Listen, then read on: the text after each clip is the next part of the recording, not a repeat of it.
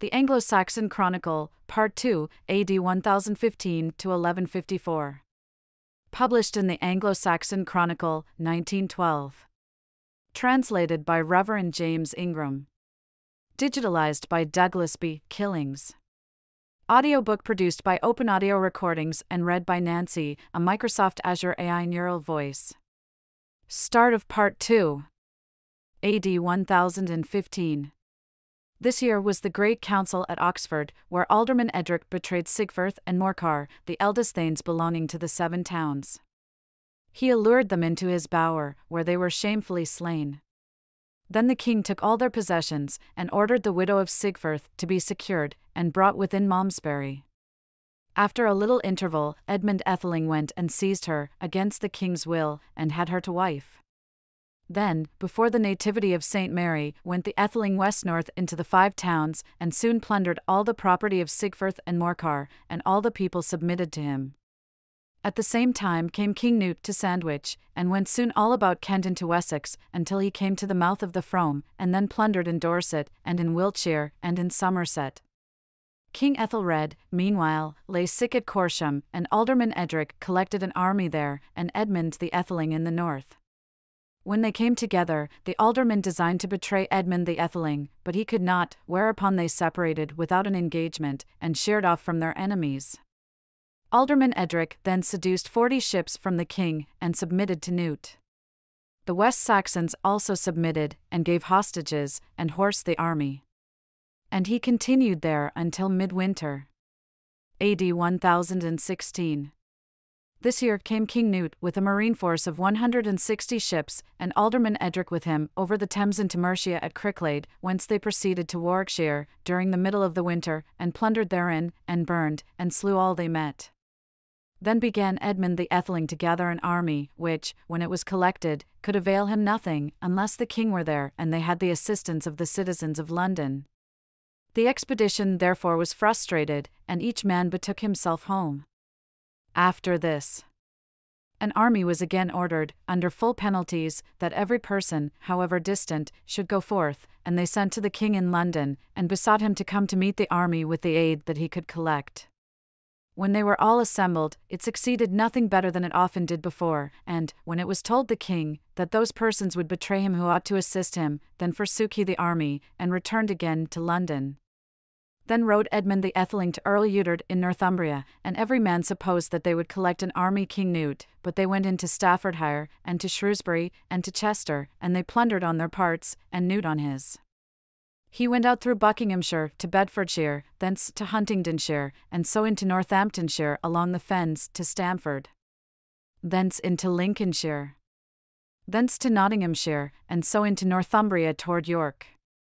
When Eudred understood this, he ceased from plundering, and hastened northward, and submitted for need, and all the Northumbrians with him, but, though he gave hostages, he was nevertheless slain by the advice of Alderman Edric, and Thurkital, the son of Nuphon, with him. After this, King Knut appointed Eric Earl over Northumbria, as Eudred was, and then went southward another way, all by west, till the whole army came, before Easter, to the ships. Meantime Edmund Etheling went to London to his father, and after Easter went King Knut with all his ships toward London, but it happened that King Ethelred died ere the ships came. He ended his days on St. George's Day, having held his kingdom in much tribulation and difficulty as long as his life continued. After his decease, all the peers that were in London, and the citizens, chose Edmund king, who bravely defended his kingdom while his time was. Then came the ships to Greenwich, about the gang days, and within a short interval went to London, where they sunk a deep ditch on the south side, and dragged their ships to the west side of the bridge. Afterwards they trenched the city without, so that no man could go in or out, and often fought against it, but the citizens bravely withstood them. King Edmund had ere this gone out, and invaded the West Saxons, who all submitted to him, and soon afterward he fought with the enemy at Penn near Gillingham. A second battle he fought, after midsummer, at Shurston, where much slaughter was made on either side, and the leaders themselves came together in the fight. Alderman Edric and Aylmer the Darling were assisting the army against King Edmund. Then collected he his force the 3rd time, and went to London, all by north of the Thames, and so out through Clayhanger, and relieved the citizens, driving the enemy to their ships. It was within 2 nights after that the king went over at Brentford, where he fought with the enemy, and put them to flight, but there many of the English were drowned, from their own carelessness, who went before the main army with a design to plunder. After this the king went into Essex, and collected his army, but the enemy soon returned to London, and beset the city without, and fought strongly against it both by water and land. But the Almighty God delivered them. The enemy went afterward from London with their ships into the Orwell, where they went up and proceeded into Mercia, slaying and burning whatsoever they overtook, as their custom is, and, having provided themselves with meat, they drove their ships and their herds into the Medway. Then assembled King Edmund the 4th time all the English nation, and forded over the Thames at Brentford, whence he proceeded into Kent. The enemy fled before him with their horses into the Isle of Sheppey, and the king slew as many of them as he could overtake. Alderman Edric then went to meet the king at Aylesford, than which no measure could be more ill-advised. The enemy, meanwhile, returned into Essex, and advanced into Mercia, destroying all that he overtook. When the king understood that the army was up, then collected he the 5th time all the English nation, and went behind them, and overtook them in Essex, on the down called Assingdon, where they fiercely came together. Then did Alderman Edric as he often did before he first began the flight with the Mazavethians, and so betrayed his natural lord and all the people of England. There had Newt the victory, though all England fought against him. There was then slain Bishop Ednoth, and Abbot Wolsey, and Alderman Elfric, and Alderman Godwin of Lindsey, and Ulfketel of East Anglia, and Ethelward, the son of Alderman Ethelsey. And all the nobility of the English nation was there undone. After this fight went King Newt up with his army into Gloucestershire, where he heard say that King Edmund was. Then advised Alderman Edric, and the councillors that were there assembled, that the kings should make peace with each other, and produce hostages. Then both the kings met together at Olney, south of Deerhist, and became allies and sworn brothers. There they confirmed their friendship both with pledges and with oaths, and settled the pay of the army. With this covenant they parted. King Edmund took to Wessex, and Newt to Mercia and the northern district. The army then went to their ships with the things they had taken, and the people of London made peace with them, and purchased their security, whereupon they brought their ships to London, and provided themselves winter quarters therein. On the feast of St. Andrew died King Edmund, and he is buried with his grandfather Edgar at Glastonbury. In the same year died Wulfgar, abbot of Abingdon, and Ethelsey took to the abbacy. AD 1017. This year King Newt took to the whole government of England, and divided it into 4 parts, Wessex for himself, East Anglia for Thurkill, Mercia for Edric, Northumbria for Eric. This year also was Alderman Edric slain at London, and Norman, son of Alderman Leofwin, and Ethelward, son of Ethelmar the Great, and Britric, son of Elfege of Devonshire. King Newt also banished Edwy Etheling, whom he afterwards ordered to be slain, and Edwy, king of the Churls, and before the calends of August the king gave an order to fetch him the widow of the other king, Ethelred, the daughter of Richard, to wife. AD 1018. This year was the payment of the tribute over all England, that was, altogether, £72,000, besides that which the citizens of London paid, and that was £10,500.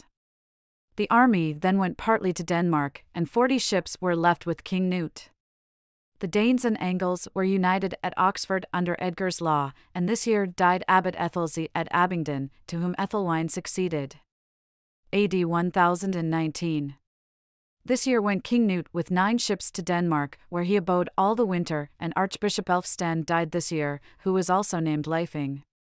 He was a very upright man both before God and before the world. AD 1020. This year came King Newt back to England, and there was at Easter a great council at Cirencester, where Alderman Ethelward was outlawed, and Edwy, king of the Churls. This year went the king to Assingdon, with Earl Thurkill, and Archbishop Wulfstan, and other bishops, and also abbots, and many monks with them, and he ordered to be built there a minster of stone and lime, for the souls of the men who were there slain, and gave it to his own priest, whose name was Stigand, and they consecrated the minster at Assingdon.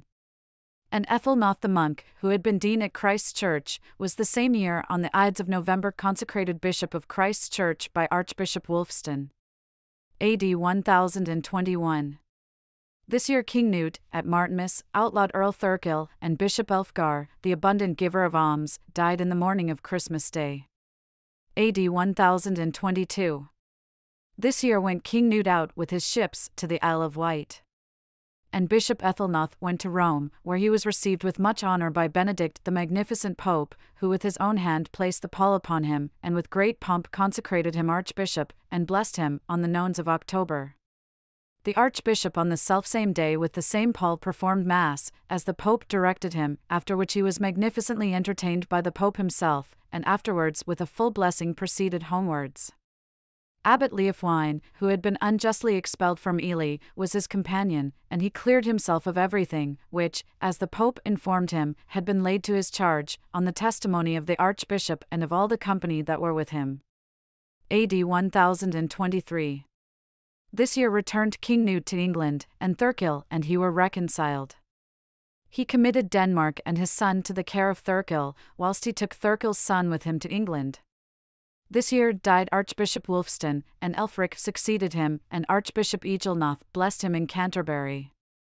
This year King Knut in London, in St. Paul's Minster, gave full leave to Archbishop Ethelnoth, Bishop Britwine, and all God's servants that were with them, that they might take up from the grave the Archbishop, St. Elphege.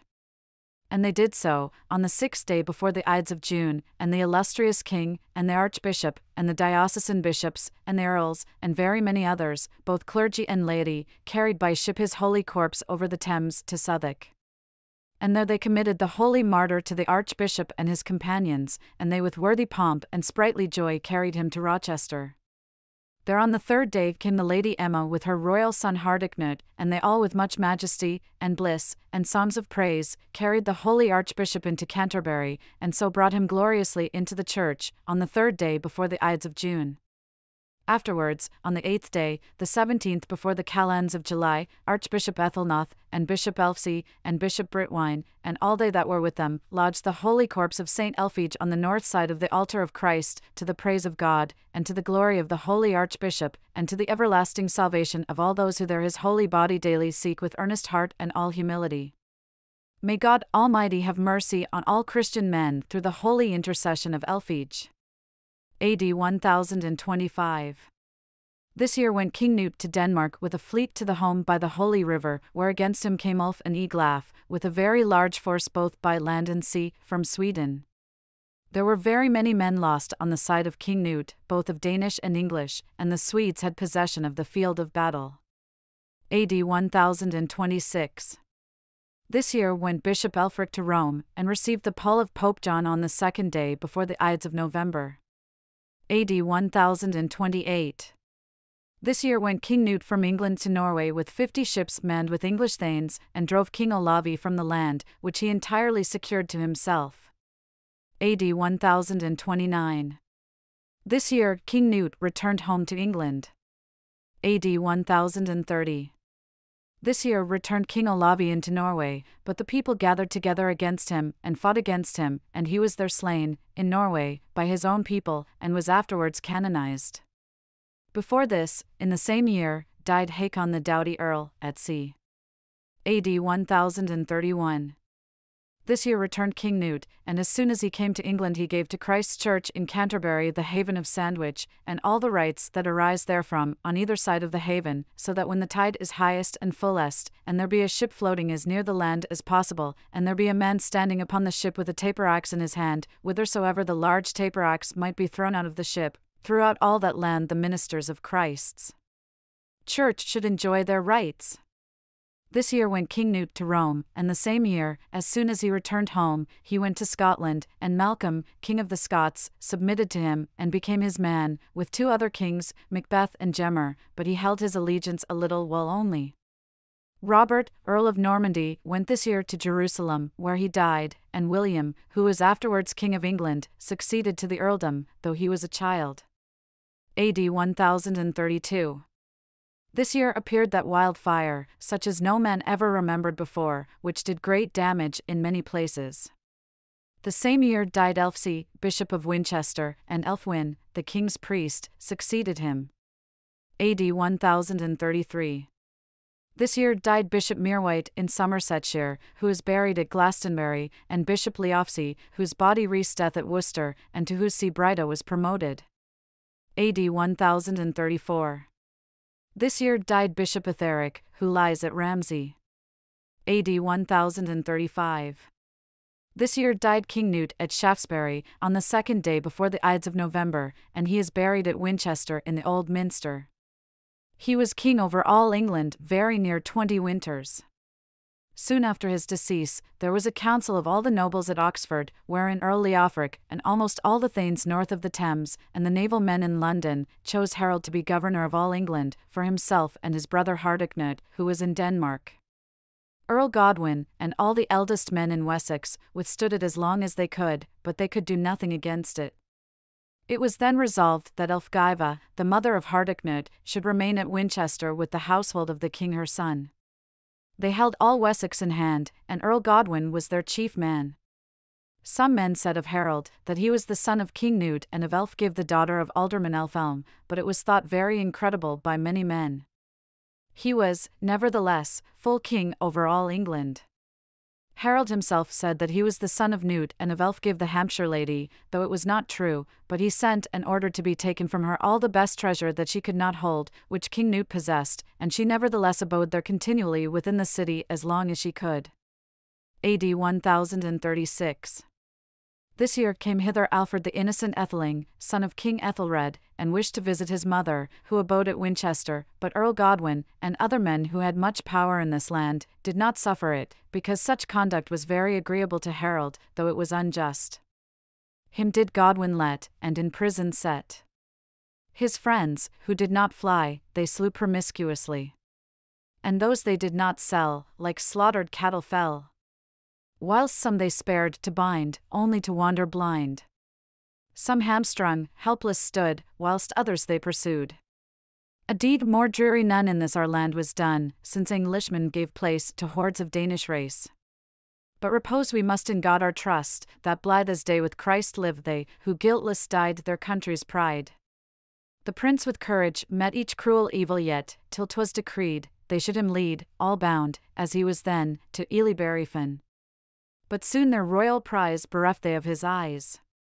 Then to the monks they brought their captive, where he sought a refuge from his foes till life's sad evening close. His body ordered then these good and holy men, according to his worth, low in the sacred earth, to the steeple full nigh, in the south ale to lie of the transept west, his soul with Christ doth rest. AD 1037. This year men chose Harold king over all, and forsook Hardicanute, because he was too long in Denmark, and then drove out his mother Elgiva, the relict of King Knut, without any pity, against the raging winter. She, who was the mother of Edward as well as of King Hardicanute, sought then the peace of Baldwin by the South Sea. Then came she to Bruges, beyond sea, and Earl Baldwin well received her there, and he gave her a habitation at Bruges, and protected her, and entertained her there as long as she had need. Ere this in the same year died Efi, the excellent Dean of Evesham. AD 1038. This year died Ethelnoth, the good archbishop, on the calends of November, and, within a little of this time, Bishop Ethelric in Sussex, who prayed to God that he would not let him live any time after his dear father Ethelnoth, and within 7 nights of this he also departed. Then, before Christmas, died Bishop Brida in Worcestershire, and soon after this, Bishop Elfric in East Anglia. Then succeeded Bishop Edsy to the archbishopric, Grimkedal to the see of Sussex, and Bishop Lyfing to that of Worcestershire and Gloucestershire. AD 1039. This year happened the terrible wind, and Bishop Britmar died at Lichfield. The Welsh slew Edwin, brother of Earl Leofric, and Thurkill, and Elfget, and many good men with them. This year also came Hardicanute to Bruges, where his mother was. AD 1040. This year died King Harold at Oxford, on the 16th before the calends of April, and he was buried at Westminster.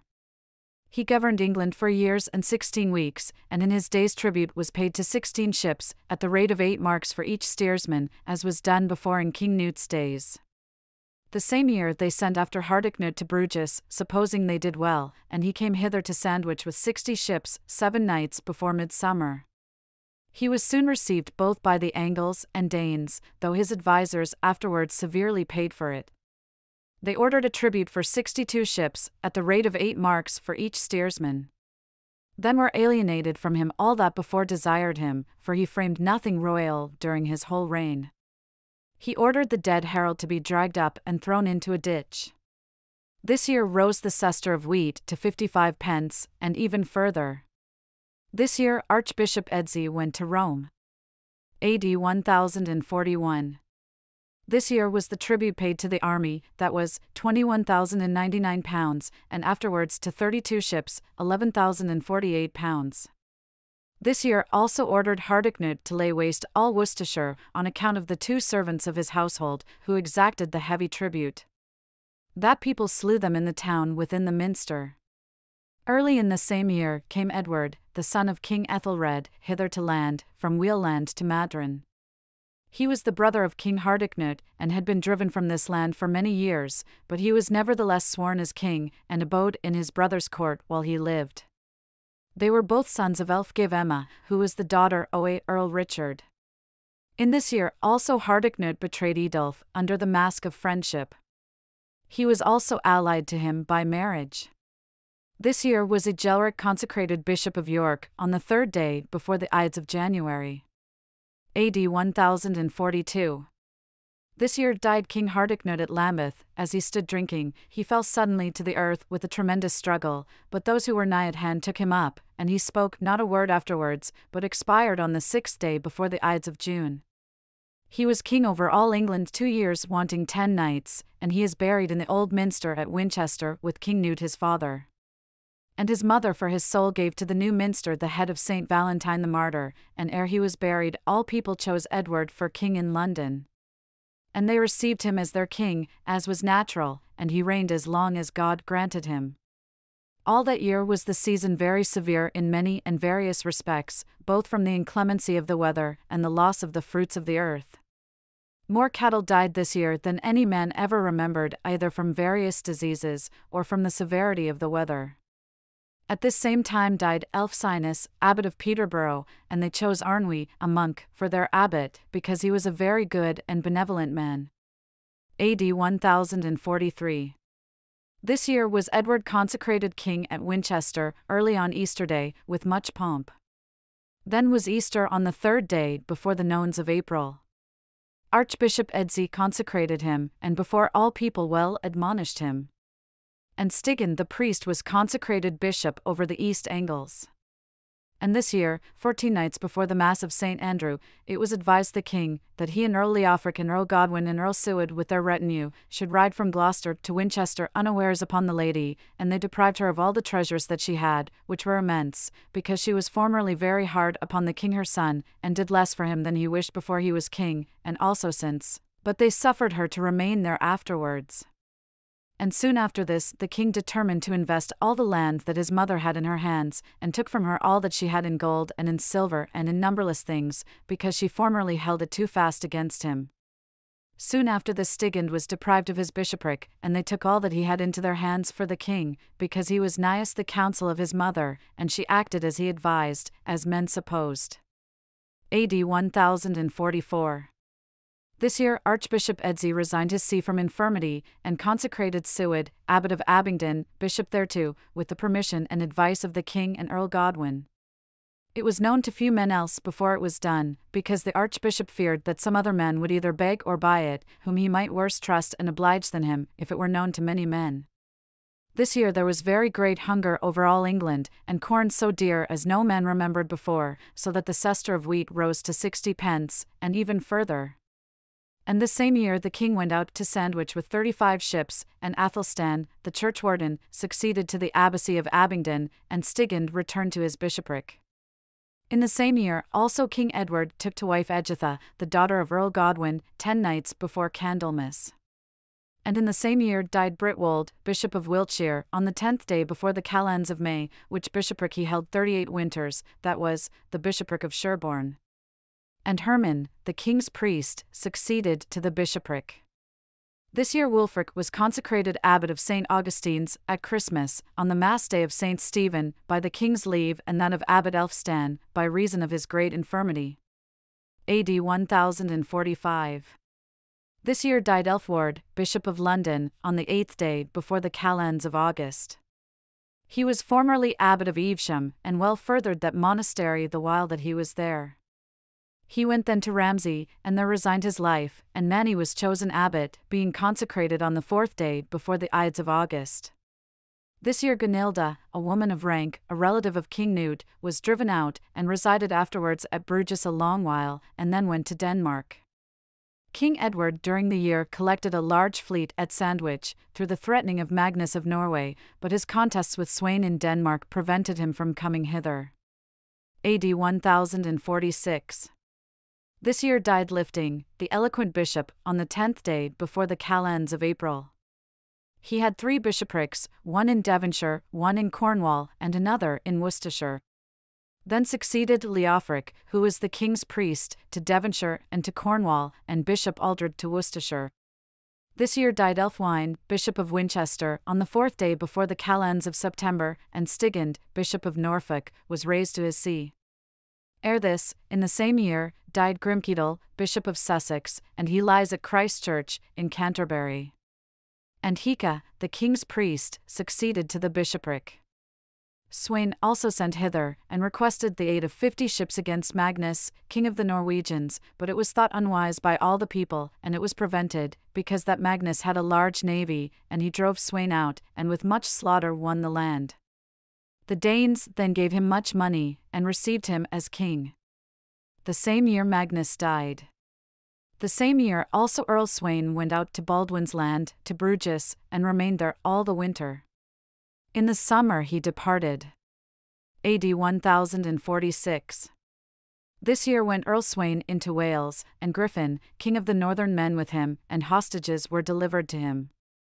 As he returned homeward, he ordered the abbess of Leominster to be fetched him, and he had her as long as he list, after which he let her go home. In this same year was outlawed Osgod Kloppa, the master of horse, before midwinter.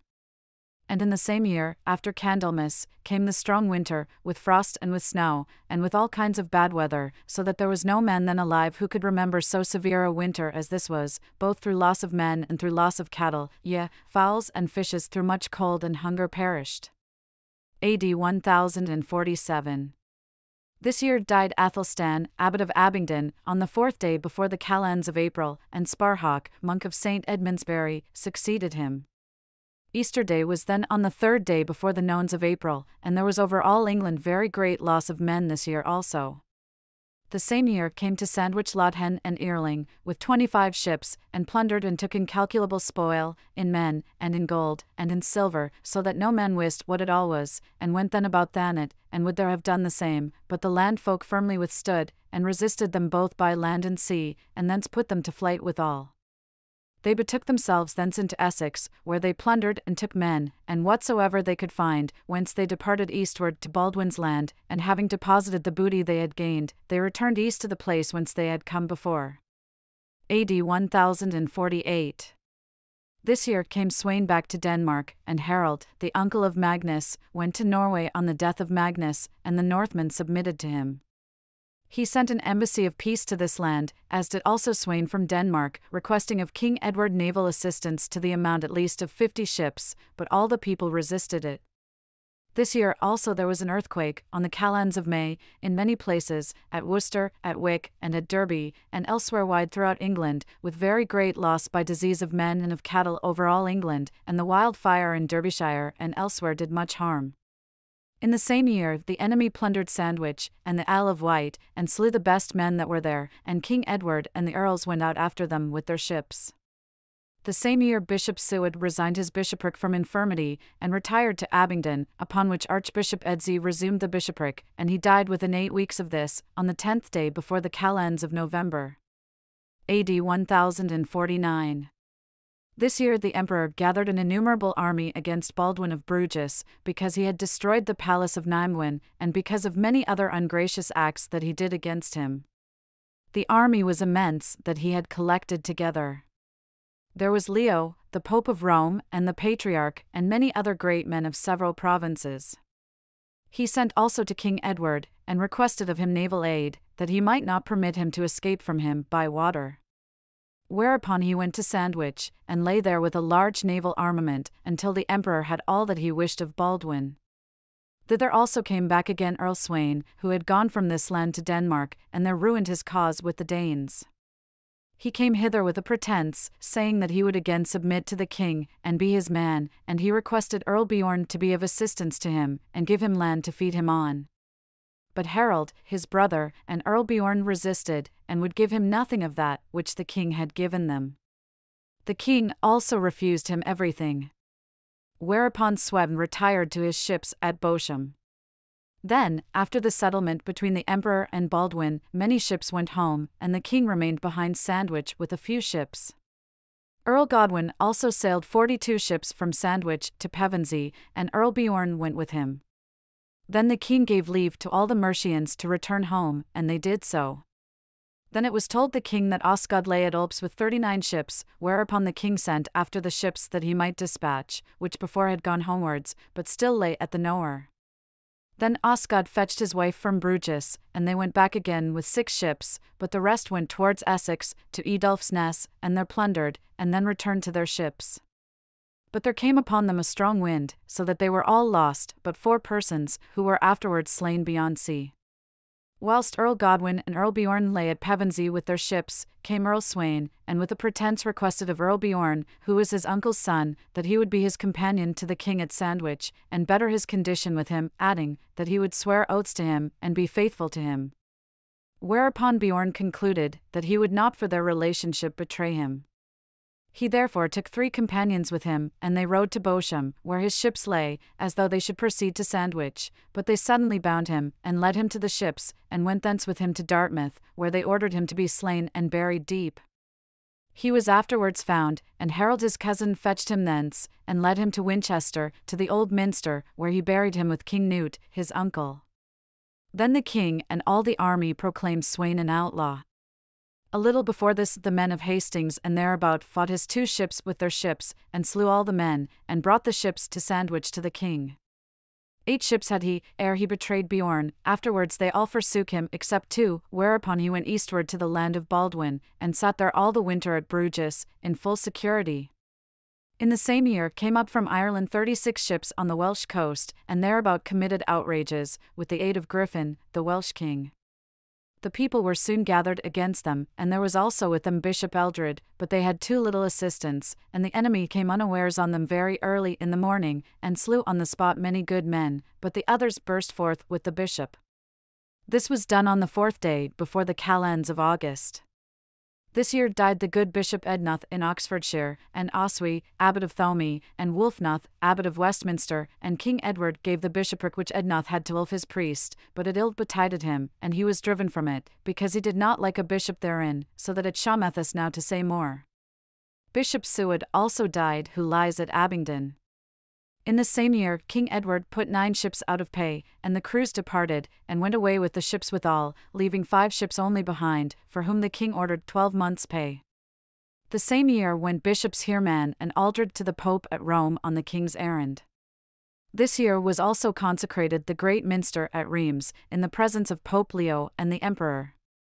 There was also a great synod at St. Remy, at which was present Pope Leo, with the archbishops of Burgundy, of Besancon, of Treves, and of Rheims, and many wise men besides, both clergy and laity. A great synod there held they respecting the service of God, at the instance of St. Leo the Pope. It is difficult to recognize all the bishops that came thither, and also abbots. King Edward sent thither Bishop Dudok and Abbot Wulfric of St. Augustine's, and Elfwin, Abbot of Ramsey, with the intent that they should report to the king what was determined there concerning Christendom. This same year came Earl Sweyn into England. A.D. 1050. This year returned the bishops home from Rome, and Earl Sweyn had his sentence of outlawry reversed. The same year died Edsy, Archbishop of Canterbury, on the 4th day before the calends of November, and also in the same year Elfric, Archbishop of York, on the 11th before the calends of February, a very venerable man and wise, and his body lies at Peterborough. Then had King Edward a meeting of the Great Council in London, in Mid-Lent, at which he appointed Robert the Frank, who was before Bishop of London, Archbishop of Canterbury, and he, during the same Lent, went to Rome after his pall. The king meanwhile gave the see of London to Sparhawk, abbot of Abingdon, but it was taken from him again before he was consecrated. The king also gave the abbacy of Abingdon to Bishop Rodulf his cousin. The same year he put all the lighter men out of pay. The Pope held a council again at Vercelli, and Bishop Wolf came thither, where he nearly had his staff broken, had he not paid more money, because he could not perform his duties so well as he should do. The same year, King Edward abolished the Danegeld, which King Ethelred imposed. That was in the 39th year after it had begun. That tribute harassed all the people of England so long as is above written, and it was always paid before other imposts, which were levied indiscriminately, and vexed men variously. A.D. 1051. This year came Archbishop Robert hither oversea with his pall from Rome, one day before St. Peter's Eve, and he took his archiepiscopal seat at Christ Church on St. Peter's Day, and soon after this went to the king. Then came Abbot Sparhawk to him with the king's writ and seal, to the intent that he should consecrate him Bishop o' London, but the archbishop refused, saying that the Pope had forbidden him. Then went the abbot to the archbishop again for the same purpose, and there demanded episcopal consecration, but the archbishop obstinately refused, repeating that the Pope had forbidden him. Then went the abbot to London, and sat at the bishopric which the king had before given him, with his full leave, all the summer and the autumn. Then during the same year came Eustace, who had the sister of King Edward to wife, from beyond sea, soon after the bishop, and went to the king, and having spoken with him whatever he chose, he then went homeward. When he came to Canterbury eastward, there took he a repast, and his men, whence he proceeded to Dover. When he was about a mile or more on this side Dover, he put on his breastplate, and so did all his companions, and they proceeded to Dover. When they came thither, they resolved to quarter themselves wherever they lived. Then came one of his men, and would lodge at the house of a master of a family against his will, but having wounded the master of the house, he was slain by the other. Then was Eustace quickly upon his horse, and his companions upon theirs, and having gone to the master of the family, they slew him on his own hearth, then going up to the borough ward, they slew both within and without more than 20 men. The townsmen slew 19 men on the other side, and wounded more, but they knew not how many. Eustace escaped with a few men, and went again to the king, telling him partially how they had fared. The king was very wroth with the townsmen, and sent off Earl Godwin, bidding him go into Kent, with hostility to Dover.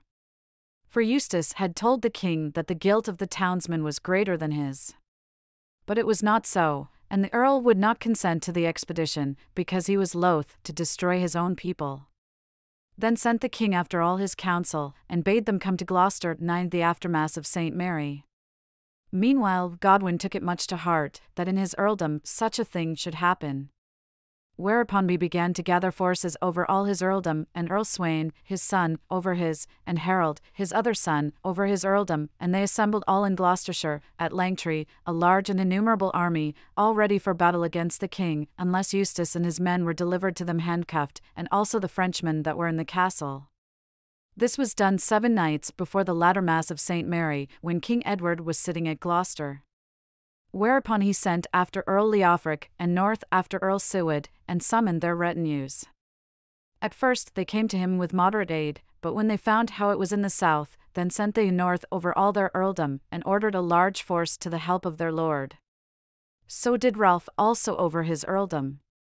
Then came they all to Gloucester to the aid of the king, though it was late. So unanimous were they all in defence of the king, that they would seek Godwin's army if the king desired it.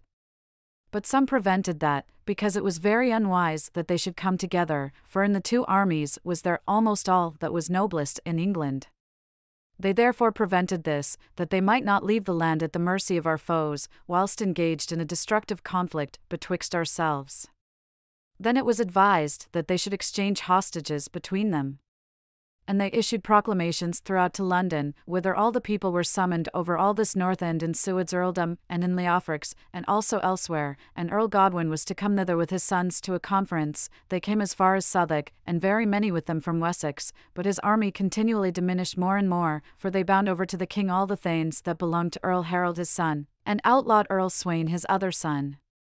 When therefore it could not serve his purpose to come to a conference against the king and against the army that was with him, he went in the night away.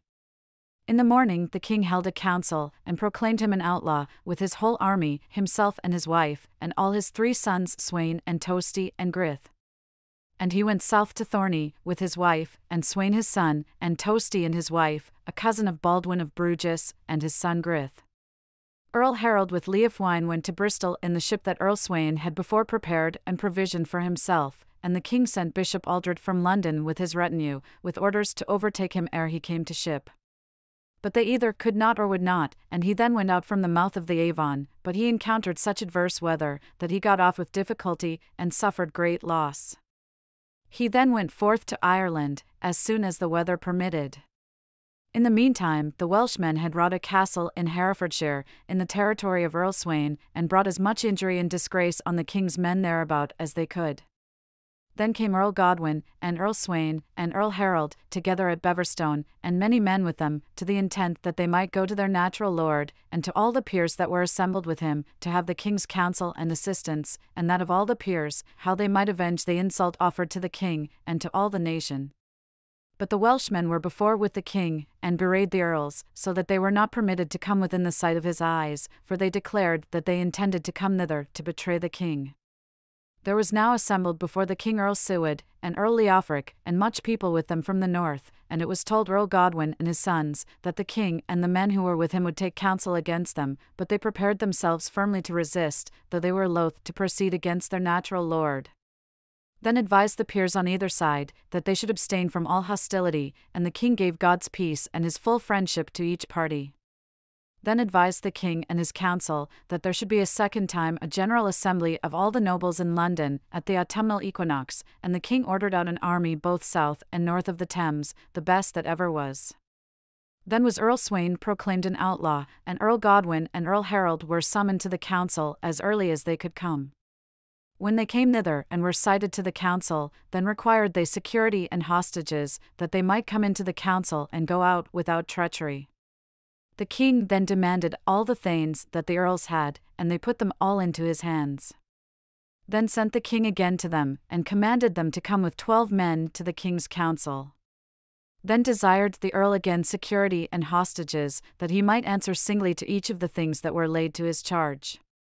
But the hostages were refused, and a truce of 5 nights was allowed him to depart from the land. Then went Earl Godwin and Earl Sweyn to Bosham, and drew out their ships, and went beyond sea, seeking the protection of Baldwin, and there they abode all the winter. Earl Harold went westward to Ireland, and was there all the winter on the king's security. It was from Thorney that Godwin and those that were with him went to Bruges, to Baldwin's land, in one ship, with as much treasure as they could lodge therein for each man. Wonderful would it have been thought by every man that was then in England, if any person had said before this that it would end thus. For he was before raised to such a height, that he ruled the king and all England, his sons were earls, and the king's darlings, and his daughter wedded and united to the king. Soon after this took place, the king dismissed the lady who had been consecrated his queen, and ordered to be taken from her all that she had in land, and in gold, and in silver, and in all things, and committed her to the care of his sister at Wherwell. Soon after came Earl William from beyond sea with a large retinue of Frenchmen, and the king entertained him and as many of his companions as were convenient to him, and let him depart again. Then was Abbot Sparhawk driven from his bishopric at London, and William the king's priest was invested therewith. Then was Audie appointed Earl over Devonshire, and over Somerset, and over Dorset, and over Wales, and Algar, the son of Earl Leofric, was promoted to the earldom which Harold before possessed. A.D. 1052. This year, on the 2nd day before the nones of March, died the aged Lady Elfgiva Emma, the mother of King Edward and of King Hardicanute, the relict of King Ethelred and of King Newt, and her body lies in the old minster with King Newt. At this time Griffin, the Welsh king, plundered in Herefordshire till he came very nigh to Leominster, and they gathered against him both the landsmen and the Frenchmen from the castle, and there were slain very many good men of the English, and also of the French. This was on the same day 13 years after that Edwin was slain with his companions. In the same year advised the king and his council that ships should be sent out to Sandwich, and that Earl Ralph and Earl Otta should be appointed headmen thereto. Then went Earl Godwin out from Bruges with his ships to Isendick, and sailed forth one day before Midsummer Eve, till he came to the ness that is to the south of Romney. When it came to the knowledge of the earls out at Sandwich, they went out after the other ships, and a land force was also ordered out against the ships. Meanwhile Earl Godwin had warning, and betook himself into Pevensey, and the weather was so boisterous, that the earls could not learn what had become of Earl Godwin. But Earl Godwin then went out again until he came back to Bruges, and the other ships returned back again to Sandwich. Then it was advised that the ships should go back again to London, and that other earls and other pilots should be appointed over them. But it was delayed so long that the Marine Army all deserted, and they all betook themselves home. When Earl Godwin understood that, he drew up his sail and his ship, and they went west at once to the Isle of Wight, and landing there, they plundered so long that the people gave them as much as they required of them. Then proceeded they westward until they came to Portland, where they landed and did as much harm as they could possibly do. Meanwhile Harold had gone out from Ireland with 9 ships, and came up at Potlock with his ships to the mouth of the Severn, near the boundaries of Somerset and Devonshire, and there plundered much. The landfolk collected against him, both from Somerset and from Devonshire, but he put them to flight, and slew there more than 30 good thanes, besides others, and went soon after about Penwithstert, where was much people gathered against him, but he spared not to provide himself with meat, and went up and slew on the spot a great number of the people, seizing in cattle, in men, and in money, whatever he could. Then went he eastward to his father, and they went both together eastward until they came to the Isle of Wight, where they seized whatever had been left them before. Thence they went to Pevensey, and got out with them as many ships as had gone in there, and so proceeded forth till they came to the Ness, getting all the ships that were at Romney, and at Hythe, and at Folkestone. Then ordered King Edward to fit out 40 smacks that lay at Sandwich many weeks, to watch Earl Godwin, who was at Bruges during the winter, but he nevertheless came hither first to land, so as to escape their notice. And whilst he abode in this land, he enticed to him all the Kentish men, and all the boatmen from Hastings, and everywhere thereabout by the sea coast, and all the men of Essex and Sussex and Surrey, and many others besides. Then said they all that they would with him live or die. When the fleet that lay at Sandwich had intelligence about Godwin's expedition, they set sail after him, but he escaped them, and betook himself wherever he might, and the fleet returned to Sandwich, and so homeward to London. When Godwin understood that the fleet that lay at Sandwich was gone home, then went he back again to the Isle of Wight, and lay thereabout by the sea coast so long that they came together, he and his son Earl Harold. But they did no great harm after they came together, save that they took meat, and enticed to them all the landfolk by the sea coast and also upward in the land. And they proceeded towards Sandwich, ever alluring forth with them all the boatmen that they met, and to Sandwich they came with an increasing army. They then steered eastward round to Dover, and landing there, took as many ships and hostages as they chose, and so returned to Sandwich, where they did the same, and men everywhere gave them hostages and provisions, wherever they required them. Then proceeded they to the Nowre, and so toward London, but some of the ships landed on the Isle of Sheppey, and did much harm there, whence they steered to Milton Regis, and burned it all, and then proceeded toward London after the earls. When they came to London, there lay the king and all his earls to meet them, with 50 ships. The earls then sent to the king, praying that they might be each possessed of those things which had been unjustly taken from them. But the king resisted some while, so long that the people who were with the earl were very much stirred against the king and against his people, so that the earl himself with difficulty appeased them. When King Edward understood that, then sent he upward after more aid, but they came very late. And Godwin stationed himself continually before London with his fleet, till he came to Southwark, where he abode some time, until the flood came up. On this occasion he also contrived with the burgesses that they should do almost all that he would. When he had arranged his whole expedition, then came the flood, and they soon weighed anchor, and steered through the bridge by the south side. The land force meanwhile came above, and arranged themselves by the strand, and they formed an angle with the ships against the north side, as if they wished to surround the king's ships. The king had also a great land force on his side, to add to his shipmen, but they were most of them loath to fight with their own kinsmen, for there was little else of any great importance but Englishmen on either side, and they were also unwilling that this land should be the more exposed to outlandish people, because they destroyed each other. Then it was determined that wise men should be sent between them, who should settle peace on either side. Godwin went up, and Harold his son, and their navy, as many as they then thought proper. Then advanced Bishop Stigand with God's assistance, and the wise men both within the town and without, who determined that hostages should be given on either side. And so they did. When Archbishop Robert and the Frenchmen knew that, they took horse, and went some west to Pentecost Castle, some north to Robert's Castle. Archbishop Robert and Bishop Ulf, with their companions, went out at Eastgate, slaying or else maiming many young men, and betook themselves at once to Edulf's Ness, where he put himself on board a crazy ship, and went at once over sea, leaving his Paul and all Christendom here on land, as God ordained, because he had obtained an honour which God disclaimed. Then was proclaimed a general council without London, and all the earls and the best men in the land were at the council. There took up Earl Godwin his burthen, and cleared himself there before his lord King Edward, and before all the nation, proving that he was innocent of the crime laid to his charge, and to his son Harold and all his children. And the king gave the earl and his children, and all the men that were with him, his full friendship, and the full earldom, and all that he possessed before, and he gave the lady all that she had before. Archbishop Robert was fully proclaimed an outlaw, with all the Frenchmen, because they chiefly made the discord between Earl Godwin and the king, and Bishop Stigand succeeded to the archbishopric at Canterbury. At the council therefore they gave Godwin fairly his earldom, so full and so free as he at first possessed it, and his sons also all that they formerly had, and his wife and his daughter so full and so free as they formerly had. And they fastened full friendship between them, and ordained good laws to all people.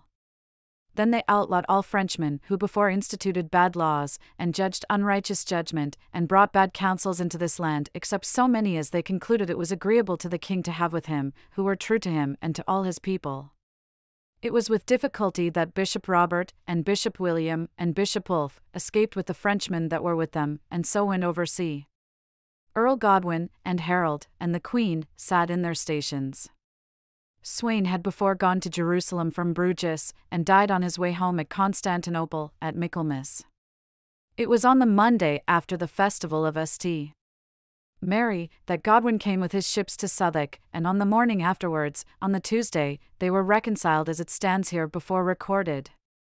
Godwin then sickened soon after he came up, and returned back. But he made altogether too little restitution of God's property, which he acquired from many places. At the same time Arnwy, abbot of Peterborough, resigned his abbacy in full health, and gave it to the monk Leofric, with the king's leave and that of the monks, and the abbot Arnwy lived afterwards 8 winters. The abbot Leofric gilded the minster, so that it was called Gildenborough, and it then waxed very much in land, and in gold, and in silver. A.D. 1053. About this time was the great wind, on the Mass night of St. Thomas, which did much harm everywhere. And all the midwinter also was much wind. It was this year resolved to slay Rhys, the Welsh king's brother, because he did harm, and they brought his head to Gloucester on the eve of Twelfth Day. In this same year, before Allhallowmas, died Wulfsy, bishop of Lichfield, and Godwin, abbot of Winchcombe, and Aylward, abbot of Glastonbury, all within 1 month. And Leofwine, abbot of Coventry, took to the bishopric at Lichfield, Bishop Aldred to the abbacy at Winchcombe, and Aylnoth took to the abbacy at Glastonbury. The same year died Elfric, brother of Ada, at Deerhest, and his body resteth at Pershore. In this year was the king at Winchester, at Easter, and Earl Godwin with him, and Earl Harold his son, and Tosti. On the day after Easter sat he with the king at table, when he suddenly sunk beneath against the footrail, deprived of speech and of all his strength. He was brought into the king's chamber, and they supposed that it would pass over, but it was not so. He continued thus speechless and helpless till the Thursday, when he resigned his life, on the 17th before the Calends of May, and he was buried at Winchester in the Old Minster.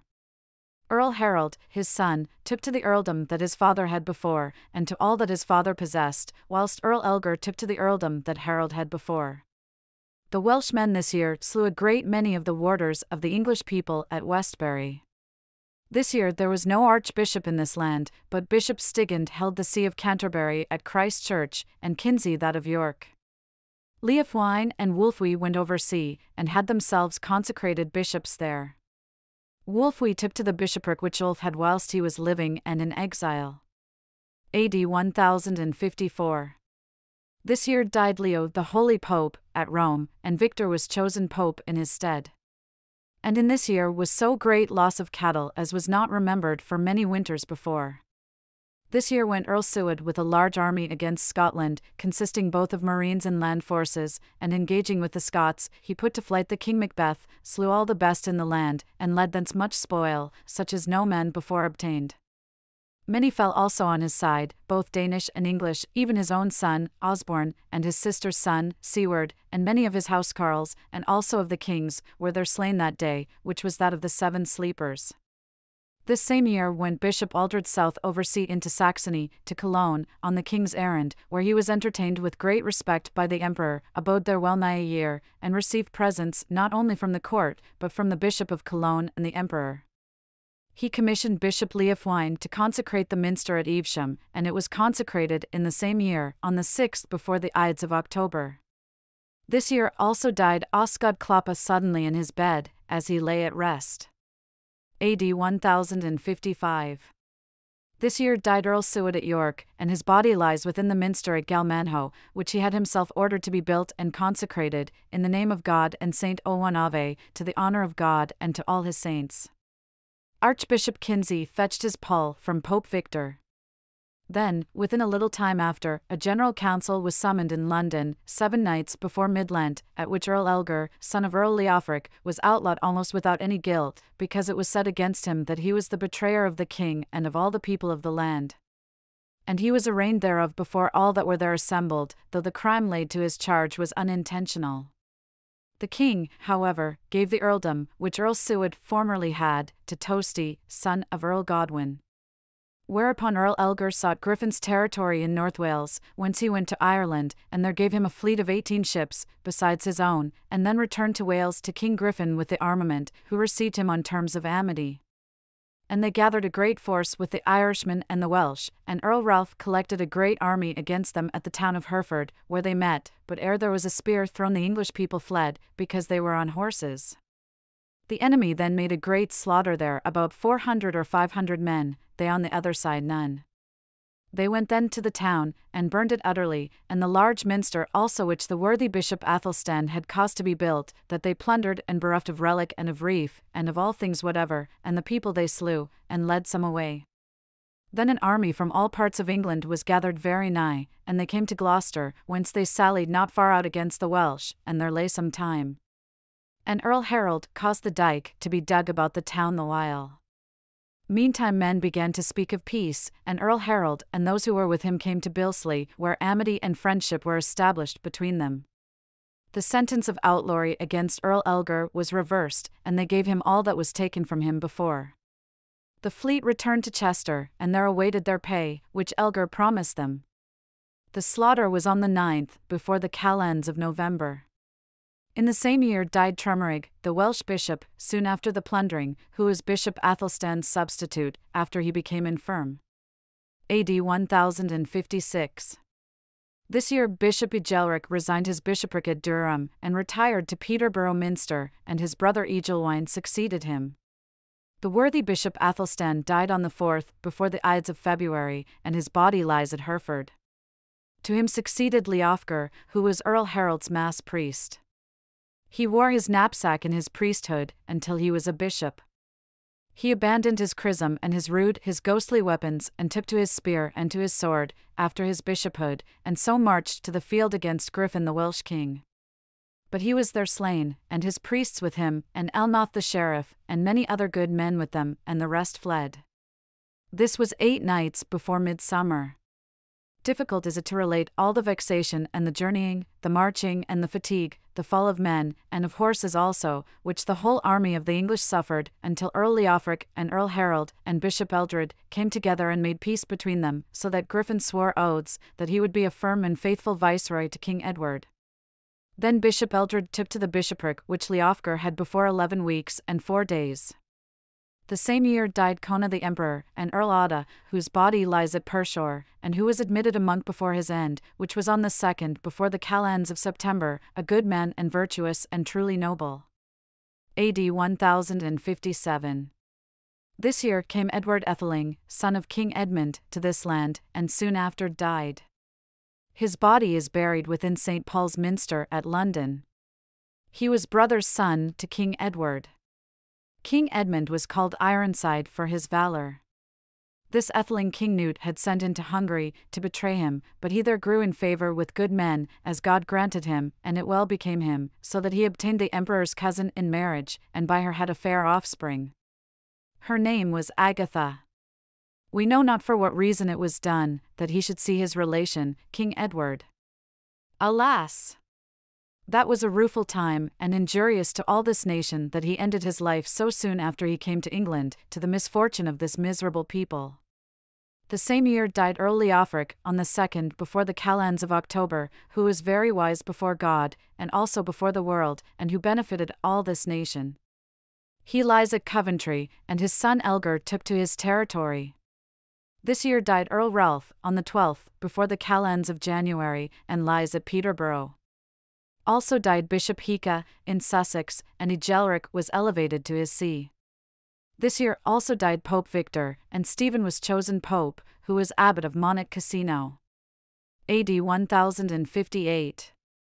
This year was Earl Elgar banished, but he soon came in again by force, through Griffin's assistance, and a naval armament came from Norway. It is tedious to tell how it all fell out. In the same year Bishop Aldred consecrated the Minster Church at Gloucester, which he himself had raised to the honour of God and St. Peter, and then went to Jerusalem with such dignity as no other man did before him, and betook himself there to God. A worthy gift he also offered to our Lord's sepulchre, which was a golden chalice of the value of 5 marks, of very wonderful workmanship. In the same year died Pope Stephen, and Benedict was appointed Pope. He sent hither the pall to Bishop Stigand, who as Archbishop consecrated Egelric a monk at Christ Church, Bishop of Sussex, and Abbot Seward Bishop of Rochester. AD 1059. This year was Nicholas chosen Pope, who had been Bishop of Florence, and Benedict was expelled, who was Pope before. This year also was consecrated the steeple at Peterborough, on the 16th before the calends of November. AD 1060. This year was a great earthquake on the translation of St. Martin, and King Henry died in France. Kinsey, Archbishop of York, died on the 11th before the calends of January, and he lies at Peterborough. Bishop Aldred succeeded to the see, and Walter to that of Herefordshire. Dudok also died, who was Bishop of Somersetshire, and Geza the priest was appointed in his stead. AD 1061. This year went Bishop Aldred to Rome after his pall, which he received at the hands of Pope Nicholas. Earl Toasty and his wife also went to Rome, and the bishop and the earl met with great difficulty as they returned home. In the same year died Bishop Godwin at St. Martin's, on the 7th before the Ides of March, and in the selfsame year died Wulfric, abbot of St. Augustine's, in the Easter week, on the 14th before the calends of May. Pope Nicholas also died, and Alexander was chosen Pope, who was Bishop of Lucca. When word came to the king that the abbot Wulfric was dead, then chose he Ethelzy, a monk of the Old Minster, to succeed, who followed Archbishop Stigand, and was consecrated abbot at Windsor on St. Augustine's Mass Day. AD 1063. This year went Earl Harold, after midwinter, from Gloucester to Ridlin, which belonged to Griffin, and that habitation he burned, with his ships and all the rigging belonging thereto, and put him to flight. Then in the gang days went Harold with his ships from Bristol about Wales, where he made a truce with the people, and they gave him hostages. Toasty meanwhile advanced, with a land force against them, and plundered the land. But in the harvest of the same year was King Griffin slain, on the nones of August, by his own men, through the war that he waged with Earl Harold. He was king over all the Welsh nation. And his head was brought to Earl Harold, who sent it to the king, with his ship's head, and the rigging therewith. King Edward committed the land to his 2 brothers, Blethgent and Rigwaddle, who swore oaths, and gave hostages to the king and to the earl, that they would be faithful to him in all things, ready to aid him everywhere by water and land, and would pay him such tribute from the land as was paid long before to other kings. AD 1065. This year, before Lammas, ordered Earl Harold his men to build at Portsmouth in Wales. But when he had begun, and collected many materials, and thought to have King Edward there for the purpose of hunting, even when it was all ready, came Caradoc, son of Griffin, with all the gang that he could get, and slew almost all that were building there, and they seized the materials that were there got ready. Wist we not who first advised the wicked deed? This was done on the Mass Day of St. Bartholomew. Soon after this all the thanes in Yorkshire and in Northumberland gathered themselves together at York, and outlawed their Earl Toasty, slaying all the men of his clan that they could reach, both Danish and English, and took all his weapons in York, with gold and silver, and all his money that they could anywhere there find. They then sent after Morcar, son of Earl Elgar, and chose him for their earl. He went south with all the shire, and with Nottinghamshire and Derbyshire and Lincolnshire, till he came to Northampton, where his brother Edwin came to meet him with the men that were in his earldom. Many Britons also came with him. Harold also there met them, on whom they imposed an errand to King Edward, sending also messengers with him, and requesting that they might have Morcar for their earl. This the king granted, and sent back Harold to them, to Northampton, on the eve of Saint Simon and Saint Jude, and announced to them the same, and confirmed it by hand, and renewed there the laws of Newt. But the northern men did much harm about Northampton, whilst he went on their errand, either that they slew men, and burned houses and corn, or took all the cattle that they could come at, which amounted to many thousands. Many hundred men also they took, and led northward with them, so that not only that shire, but others near it were the worse for many winters. Then Earl Toasty and his wife, and all they who acted with him, went south over sea with him to Earl Baldwin, who received them all, and they were there all the winter. About midwinter King Edward came to Westminster, and had the minster there consecrated, which he had himself built to the honour of God, and St. Peter, and all God's saints. This church hallowing was on Childermas Day. He died on the eve of Twelfth Day, and he was buried on 12th Day in the same minster, as it is hereafter said. Here Edward King, of Angles Lord, sent his steadfast soul to Christ. In the kingdom of God a Holy Spirit. He in the world here abode a while, in the kingly throng of council sage. For in 20 winters wielding the sceptre freely, wealth he dispensed. In the tide of health, the youthful monarch, offspring of Ethelred, ruled well his subjects, the Welsh and the Scots, and the Britons also, Angles and Saxons relations of old. So apprehend the first in rank, that to Edward all the noble king were firmly held high-seated men. Blithe-minded I was the harmless king, though he long ere, of land bereft, abode in exile wide on the earth, when Newt o'ercame the kin of Ethelred, and the Danes wielded the dear kingdom of England. 28 winters rounds they wealth dispensed. Then came forth free in his chambers, in royal array, good, pure, and mild, Edward the Noble, by his country defended, by land and people. Until suddenly came the bitter death, and this king so dear, snatched from the earth. Angels carried his soul sincere into the light of heaven. But the prudent king had settled the realm on high-born men, on Harold himself, the noble earl, who in every season faithfully heard and obeyed his lord, in word and deed, nor gave to any what might be wanted by the nation's king. This year also was Earl Harold hallowed to king, but he enjoyed little tranquillity therein the while that he wielded the kingdom. A.D. 1066. This year came King Harold from York to Westminster, on the Easter succeeding the midwinter when the king, Edward, died. Easter was then on the 16th day before the calends of May. Then was over all England such a token seen as no man ever saw before. Some men said that it was the comet star, which others denominate the long-haired star. It appeared first on the eve called Latania Major, that is, on the 8th, before the calends of May, and so shone all the week. Soon after this came in Earl Toasty from beyond sea into the Isle of Wight, with as large a fleet as he could get, and he was there supplied with money and provisions. Thence he proceeded, and committed outrages everywhere by the sea-coast where he could land, until he came to Sandwich. When it was told King Harold, who was in London, that his brother Toasty was come to Sandwich, he gathered so large a force, naval and military, as no king before collected in this land, for it was credibly reported that Earl William from Normandy, King Edward's cousin, would come hither and gain this land, just as it afterwards happened. When Toasty understood that King Harold was on the way to Sandwich, he departed thence, and took some of the boatmen with him, willing and unwilling, and went north into the Humber with 60 skips, whence he plundered in Lindsey, and there slew many good men. When the Earls Edwin and Morcar understood that, they came hither, and drove him from the land. And the boatmen forsook him. Then he went to Scotland with 12 smacks, and the king of the Scots entertained him, and aided him with provisions, and he abode there all the summer. There met him Harold, king of Norway, with 300 ships. And Toasty submitted to him, and became his man. Then came King Harold to Sandwich, where he awaited his fleet, for it was long ere it could be collected, but when it was assembled, he went into the Isle of Wight, and there lay all the summer and the autumn.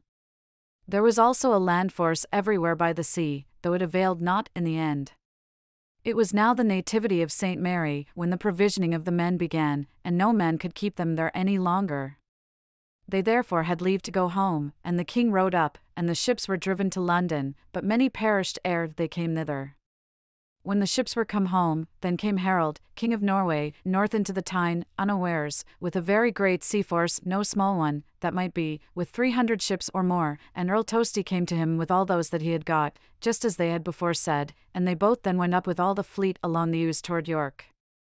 When it was told King Harold in the south, after he had come from the ships, that Harold, king of Norway, and Earl Tosti were come up near York, then went he northward by day and night, as soon as he could collect his army. But, ere King Harold could come thither, the Earls Edwin and Morcar had gathered from their earldoms as great a force as they could get, and fought with the enemy.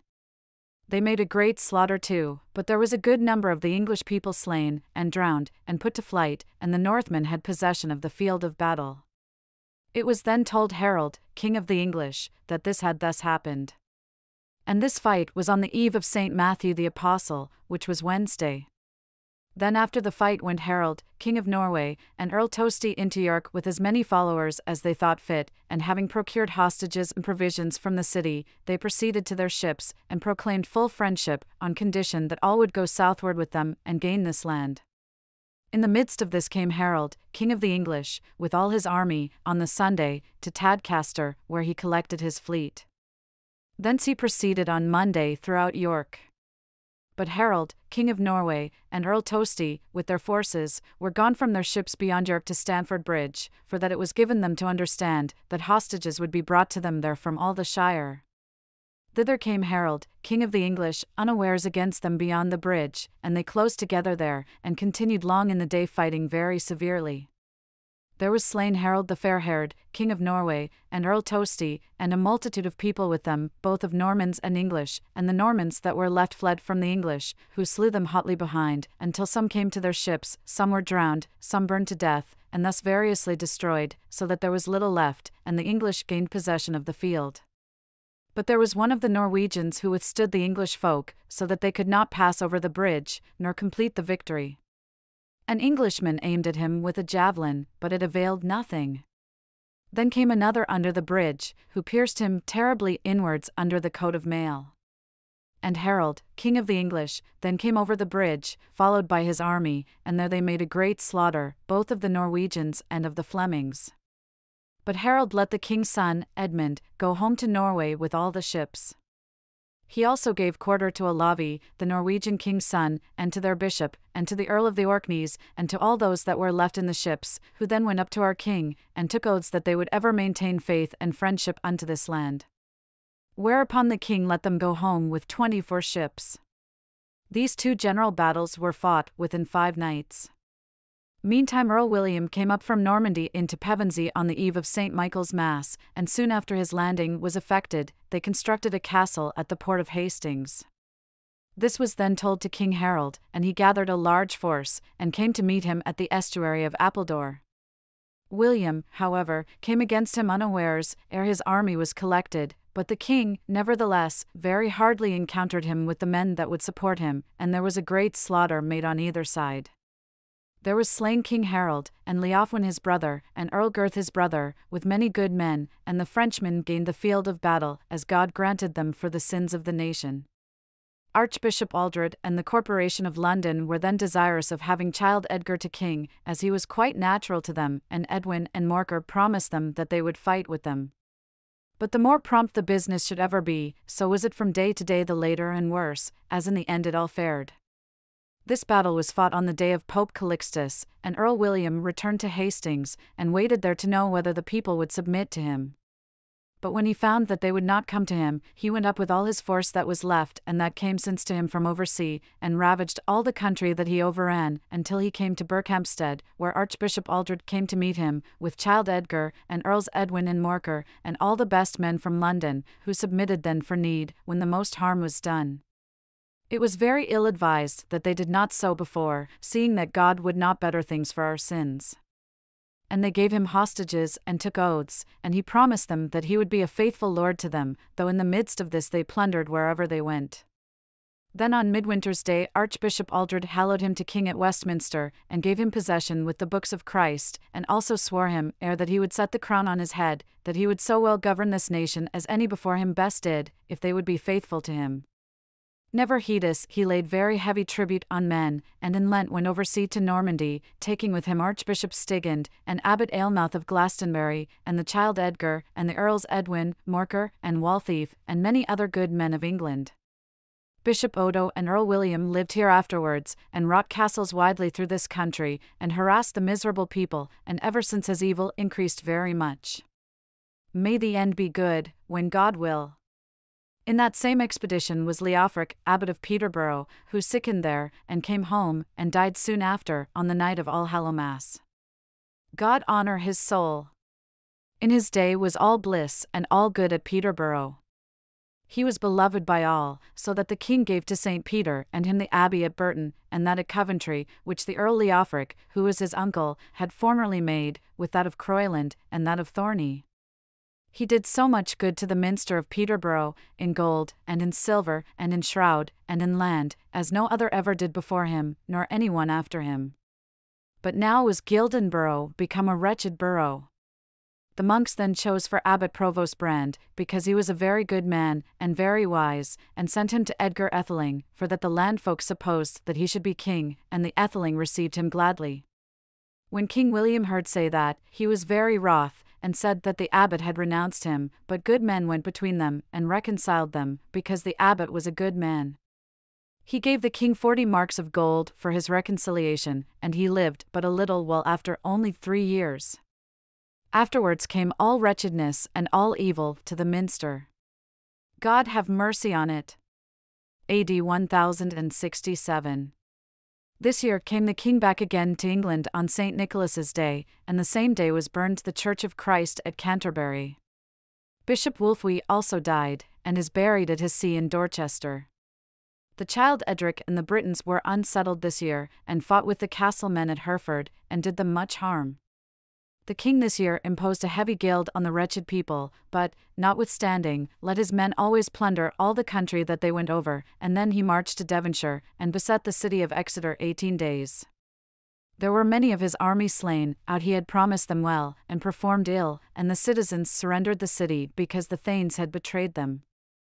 This summer the child Edgar departed, with his mother Agatha, and his 2 sisters, Margaret and Christina, and Merlswain, and many good men with them, and came to Scotland under the protection of King Malcolm, who entertained them all. Then began King Malcolm to yearn after the child's sister, Margaret, to wife, but he and all his men long refused, and she also herself was averse, and said that she would neither have him nor any one else, if the supreme power would grant that she and her maidenhood might please the mighty Lord with a carnal heart, in this short life, in pure continence. The king, however, earnestly urged her brother, until he answered yea. And indeed he durst not otherwise, for they were come into his kingdom. So that then it was fulfilled, as God had long ere foreshowed, and else it could not be, as he himself saith in his gospel, that not even a sparrow on the ground may fall, without his foreshowing. The prescient Creator wist long before what he of her would have done, for that she should increase the glory of God in this land, lead the king aright from the path of error, bend him and his people together to a better way, and suppress the bad customs which the nation formerly followed, all which she afterwards did. The king therefore received her, though it was against her will, and was pleased with her manners, and thanked God, who in his might had given him such a match. He wisely bethought himself, as he was a prudent man, and turned himself to God, and renounced all impurity. Accordingly, as the Apostle Paul, the teacher of all the gentries, saith, Salvabitur vir infidelis per mulierum fidelum, siciti mulier infidelis per virum fidelum, etc., that is in our language, full oft the unbelieving husband is sanctified and healed through the believing wife, and so belike the wife through the believing husband. This queen aforesaid performed afterwards many useful deeds in this land to the glory of God, and also in her royal estate she well conducted herself, as her nature was. Of a faithful and noble kin was she sprung. Her father was Edward Etheling, son of King Edmund. Edmund was the son of Ethelred, Ethelred the son of Edgar, Edgar the son of Edred, and so forth in that royal line, and her maternal kindred goeth to the Emperor Henry, who had the sovereignty over Rome. This year went out Githa, Harold's mother, and the wives of many good men with her, to the flat home, and there abode some time, and so departed thence over sea to St. Omer's. This Easter came the king to Winchester, and Easter was then on the 10th, before the calends of April. Soon after this came the Lady Matilda hither to this land, and Archbishop Eldred hallowed her to Queen at Westminster on Whit Sunday. Then it was told the king, that the people in the north had gathered themselves together, and would stand against him if he came. Whereupon he went to Nottingham, and wrought there a castle, and so advanced to York, and there wrought 2 castles, and the same at Lincoln, and everywhere in that quarter. Then Earl Guspatrick and the best men went into Scotland. Amidst this came one of Harold's sons from Ireland with a naval force into the mouth of the Avon unawares, and plundered soon over all that quarter, whence they went to Bristol, and would have stormed the town, but the people bravely withstood them. When they could gain nothing from the town, they went to their ships with the booty which they had acquired by plunder, and then they advanced upon Somersetshire, and there went up, and Ednoth, master of the horse, fought with them, but he was there slain, and many good men on either side, and those that were left departed thence. A.D. 1068. This year King William gave Earl Robert the earldom over Northumberland, but the landsmen attacked him in the town of Durham, and slew him, and 900 men with him. Soon afterwards Edgar Atheling came with all the Northumbrians to York, and the townsmen made a treaty with him, but King William came from the south unawares on them with a large army, and put them to flight, and slew on the spot those who could not escape, which were many hundred men, and plundered the town. St. Peter's Minster he made a profanation, and all other places also he despoiled and trampled upon, and the Atheling went back again to Scotland. After this came Harold's sons from Ireland, about midsummer, with 64 ships into the mouth of the Taft, where they unwarily landed, and Earl Brion came unawares against them with a large army, and fought with them, and slew there all the best men that were in the fleet, and the others, being small forces, escaped to the ships, and Harold's sons went back to Ireland again. A.D. 1069. This year died Aldred, Archbishop of York, and he is there buried, at his see. He died on the day of Protus and Hyacinthus, having held the see with much dignity 10 years, wanting only 15 weeks. Soon after this came from Denmark 3 of the sons of King Sweyn with 240 ships, together with Earl Esborn and Earl Thurkill, into the Humber, where they were met by the child Edgar, and Earl Waltheof, and Merle Swain, and Earl Guspatrick with the Northumbrians, and all the landsmen, riding and marching full merrily with an immense army, and so all unanimously advanced to York, where they stormed and demolished the castle, and won innumerable treasures therein, slew there many hundreds of Frenchmen, and led many with them to the ships, but, ere that the shipmen came thither, the Frenchmen had burned the city, and also the holy minster of St. Peter had they entirely plundered, and destroyed with fire. When the king heard this, then went he northward with all the force that he could collect, despoiling and laying waste the shire withal, whilst the fleet lay all the winter in the Humber, where the king could not come at them. The king was in York on Christmas Day, and so all the winter on land, and came to Winchester at Easter. Bishop Egelric, who was at Peterborough, was this year betrayed, and led to Westminster, and his brother Egelwine was outlawed. This year also died Brand, abbot of Peterborough, on the 5th, before the calends of December. A.D. 1070. This year Lanfranc, who was abbot of Cannes, came to England, and after a few days he became Archbishop of Canterbury. He was invested on the 4th, before the calends of September, in his own see by 8 bishops, his suffragans. The others, who were not there, by messengers and by letter declared why they could not be there. The same year Thomas, who was chosen Bishop of York, came to Canterbury, to be invested there after the ancient custom. But when Lanfranc craved confirmation of his obedience with an oath, he refused, and said that he ought not to do it. Whereupon Archbishop Lanfranc was wroth, and bade the bishops, who were come thither by Archbishop Lanfranc's command to do the service, and all the monks to unrobe themselves. And they by his order so did.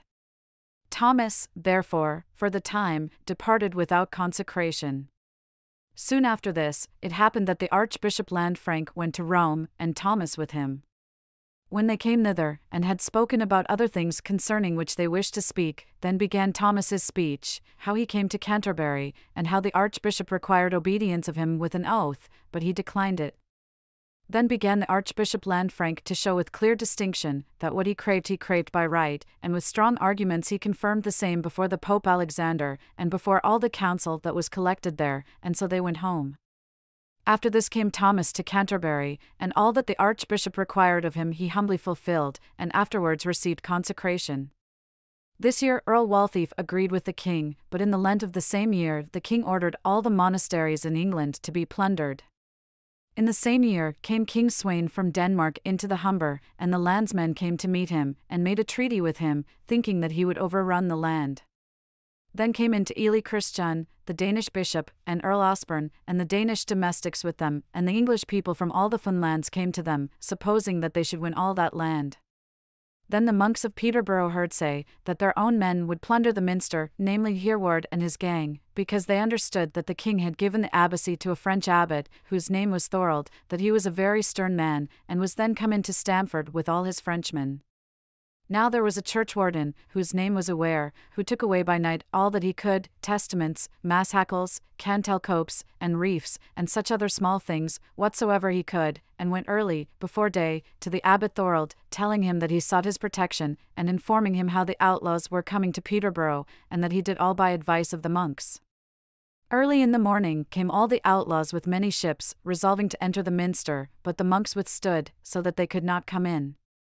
Then they laid on fire, and burned all the houses of the monks, and all the town except one house. Then came they in through fire at the Bullhythe gate, where the monks met them, and besought peace of them.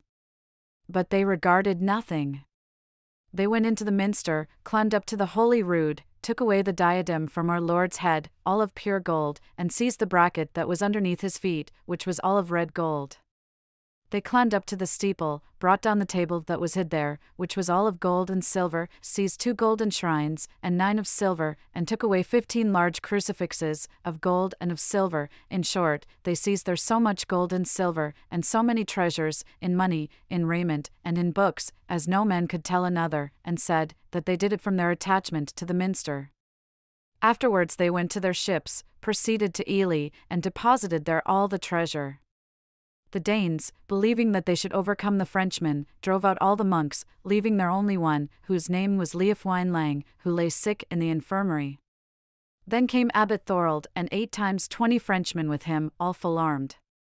When he came thither, he found all within and without consumed by fire, except the church alone, but the outlaws were all with the fleet, knowing that he would come thither.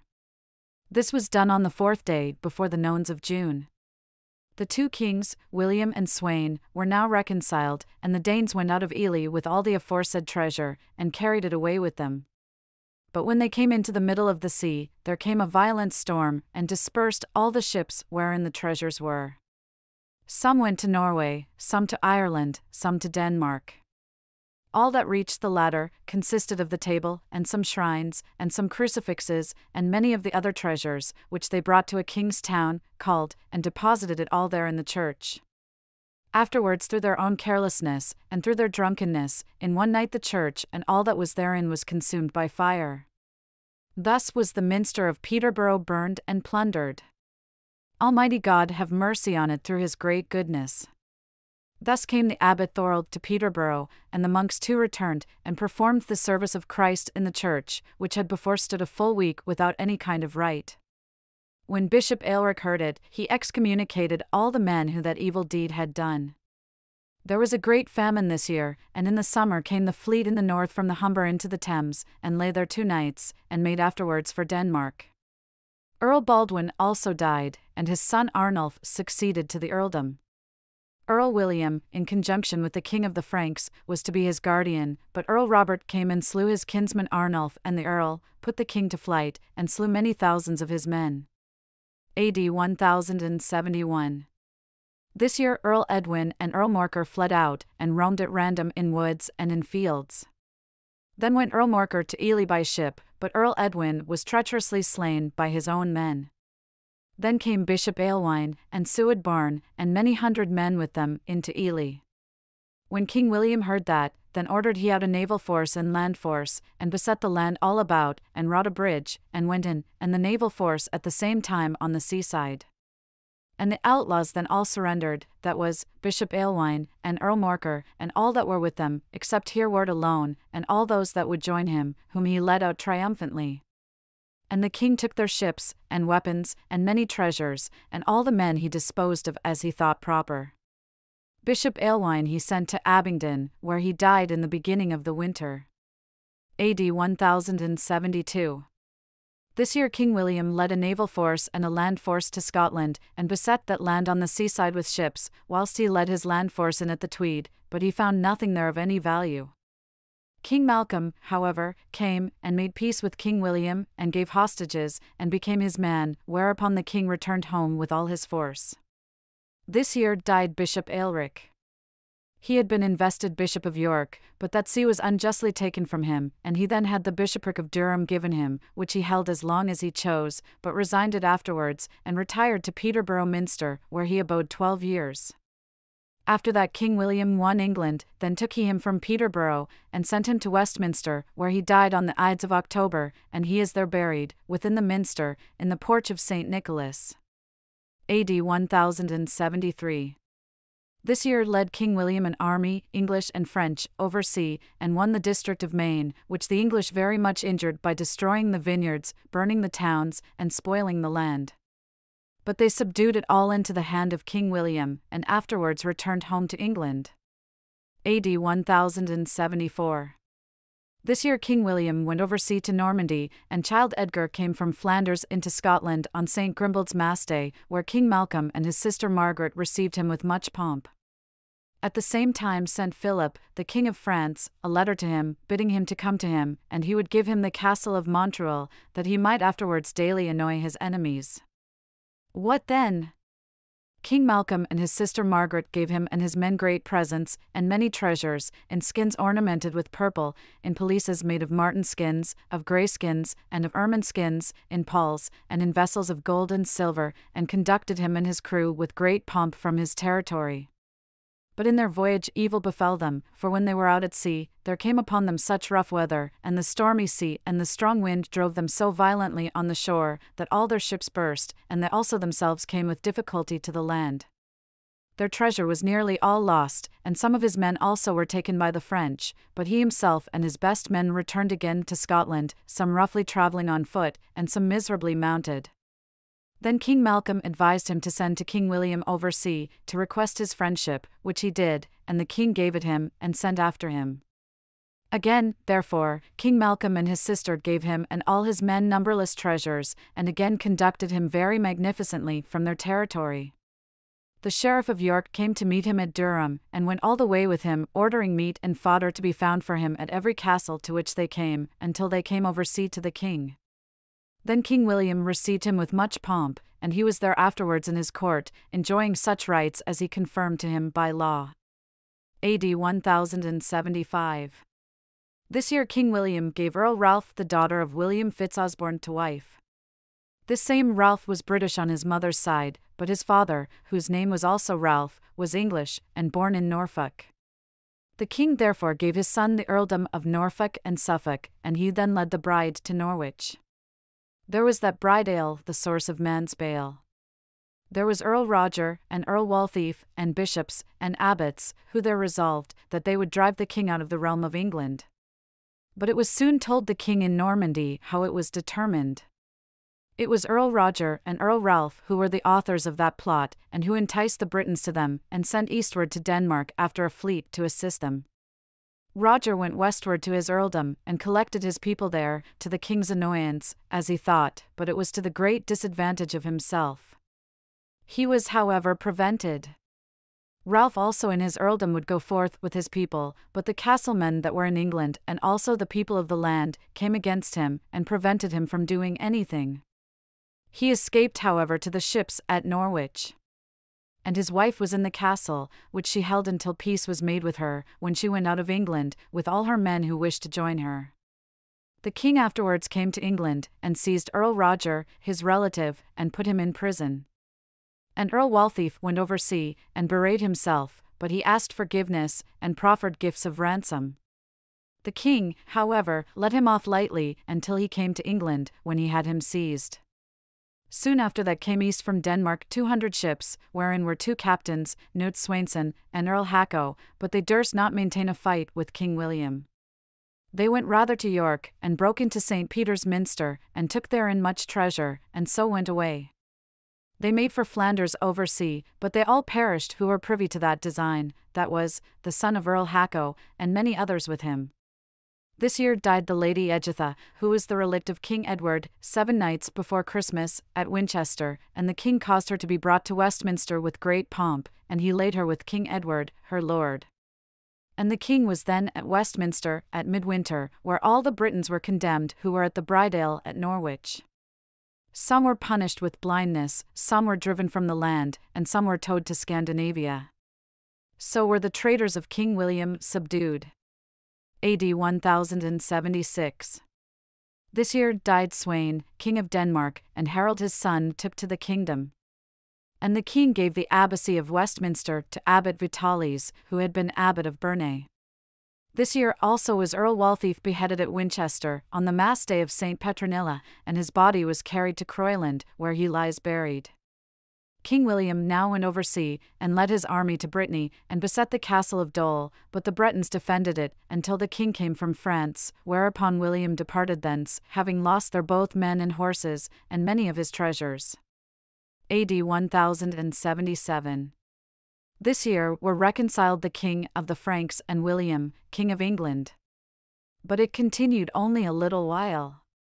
This year was London burned, one night before the Assumption of St. Mary, so terribly as it never was before, since it was built. This year the moon was eclipsed 3 nights before Candlemas, and in the same year died Aelwy, the prudent abbot of Evesham, on the 14th day before the Calends of March, on the Mass day of St. Juliana, and Walter was appointed abbot in his stead, and Bishop Herman also died, on the 10th day before the Calends of March, who was bishop in Berkshire, and in Wiltshire, and in Dorsetshire. This year also King Malcolm won the mother of Malslave, and all his best men, and all his treasures, and his cattle, and he himself not easily escaped. This year also was the dry summer, and wildfire came upon many shires, and burned many towns, and also many cities were ruined thereby. AD 1079. This year Robert, the son of King William, deserted from his father to his uncle Robert in Flanders, because his father would not let him govern his earldom in Normandy, which he himself, and also King Philip with his permission, had given him. The best men that were in the land also had sworn oaths of allegiance to him, and taken him for their lord. This year, therefore, Robert fought with his father, without Normandy, by a castle called Gerbroy, and wounded him in the hand, and his horse, that he sat upon, was killed under him, and he that brought him another was killed thereright with a dart. That was Tookie Wigidson. Many were there slain, and also taken. His son William too was there wounded, but Robert returned to Flanders. We will not here, however, record any more injury that he did his father. This year came King Malcolm from Scotland into England, betwixt the 2 festivals of St. Mary, with a large army, which plundered Northumberland till it came to the Tyne, and slew many hundreds of men, and carried home much coin, and treasure, and men in captivity. AD 1080. This year was Bishop Walker slain in Durham, at a council, and 100 men with him, French and Flemish. He himself was born in Lorraine. This did the Northumbrians in the month of May. AD 1081.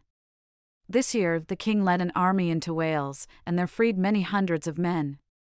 AD 1082. This year the king seized Bishop Odo, and this year also was a great famine. AD 1083.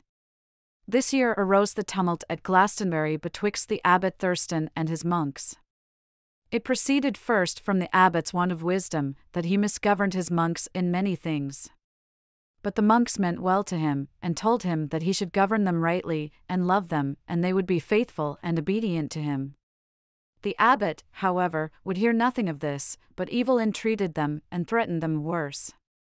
One day the abbot went into the chapter house, and spoke against the monks, and attempted to mislead them, and sent after some laymen, and they came full armed into the chapter house upon the monks. Then were the monks very much afraid of them, and wist not what they were to do, but they shot forward, and some ran into the church, and locked the doors after them. But they followed them into the minster, and resolved to drag them out, so that they durst not go out. A rueful thing happened on that day. The Frenchmen broke into the choir, and hurled their weapons toward the altar, where the monks were, and some of the knights went upon the upper floor, and shot their arrows downward incessantly toward the sanctuary, so that on the crucifix that stood above the altar they stuck many arrows. And the wretched monks lay about the altar, and some crept under, and earnestly called upon God, imploring his mercy, since they could not obtain any at the hands of men.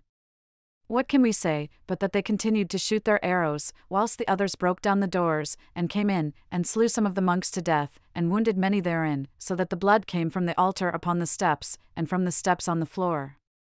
3 there were slain to death, and 18 wounded. And in this same year departed Matilda, queen of King William, on the day after All-Hallowmass. And in the same year also, after midwinter, the king ordained a large and heavy contribution over all England, that was, upon each hide of land, 72 pence. A.D. 1084. In this year died Wulfwold, abbot of Chertsey, on the 13th day before the calends of May. A.D. 1085. In this year men reported, and of a truth asserted, that Knut, king of Denmark, son of King Sweyn, was coming hitherward, and was resolved to win this land, with the assistance of Robert, Earl of Flanders, for Knut had Robert's daughter. When William, king of England, who was then resident in Normandy, for he had both England and Normandy, understood this, he went into England with so large an army of horse and foot, from France and Brittany, as never before sought this land, so that men wondered how this land could feed all that force. But the king left the army to shift for themselves through all this land amongst his subjects, who fed them, each according to his quota of land. Men suffered much distress this year, and the king caused the land to be laid waste about the sea coast, that, if his foes came up, they might not have anything on which they could very readily seize. But when the king understood of a truth that his foes were impeded, and could not further their expedition, then let he some of the army go to their own land, but some he held in this land over the winter. Then, at the midwinter, was the king in Gloucester with his council, and held there his court 5 days. And afterwards the archbishop and clergy had a synod 3 days. There was Mauritius chosen bishop of London, William of Norfolk, and Robert of Cheshire. These were all the king's clerks. After this had the king a large meeting, and very deep consultation with his council, about this land, how it was occupied, and by what sort of men. Then sent he his men over all England into each shire, commissioning them to find out how many hundreds of hides were in the shire, what land the king himself had, and what stock upon the land, or what dues he ought to have by the year from the shire. Also he commissioned them to record in writing how much land his archbishops had, and his diocesan bishops, and his abbots, and his earls, and though I may be prolix and tedious, what, or how much, each man had, who was an occupier of land in England, either in land or in stock, and how much money it were worth.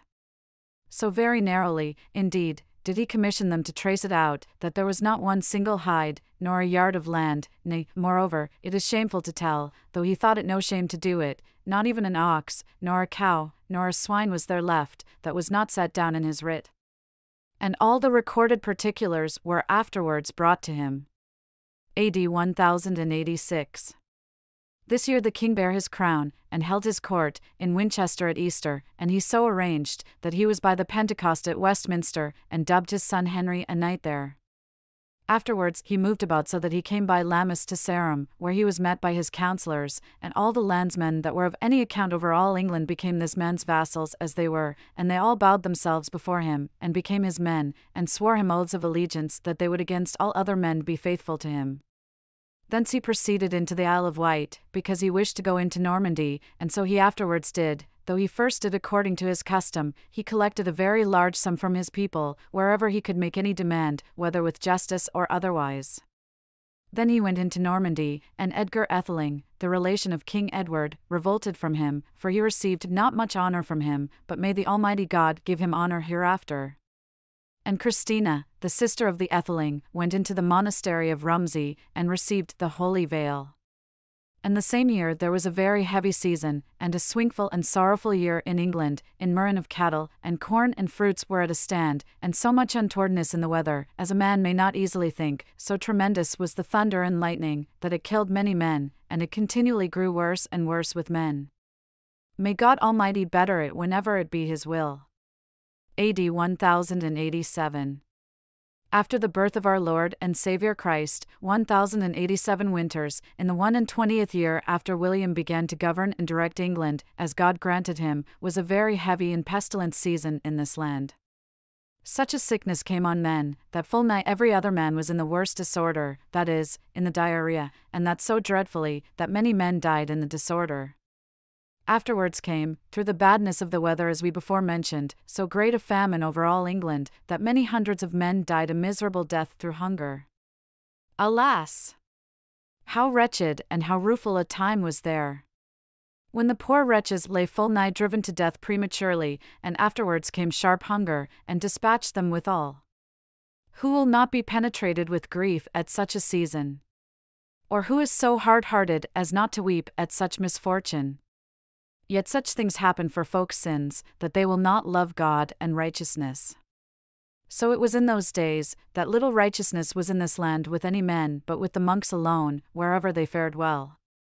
The king and the headmen loved much, and overmuch, covetousness in gold and in silver, and recked not how sinfully it was got, provided it came to them.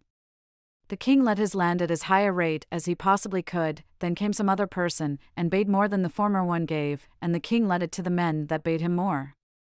Then came the third, and bade yet more, and the king let it to hand to the men that bade him most of all, and he recked not how very sinfully the stewards got it of wretched men, nor how many unlawful deeds they did, but the more men spake about right law, the more unlawfully they acted.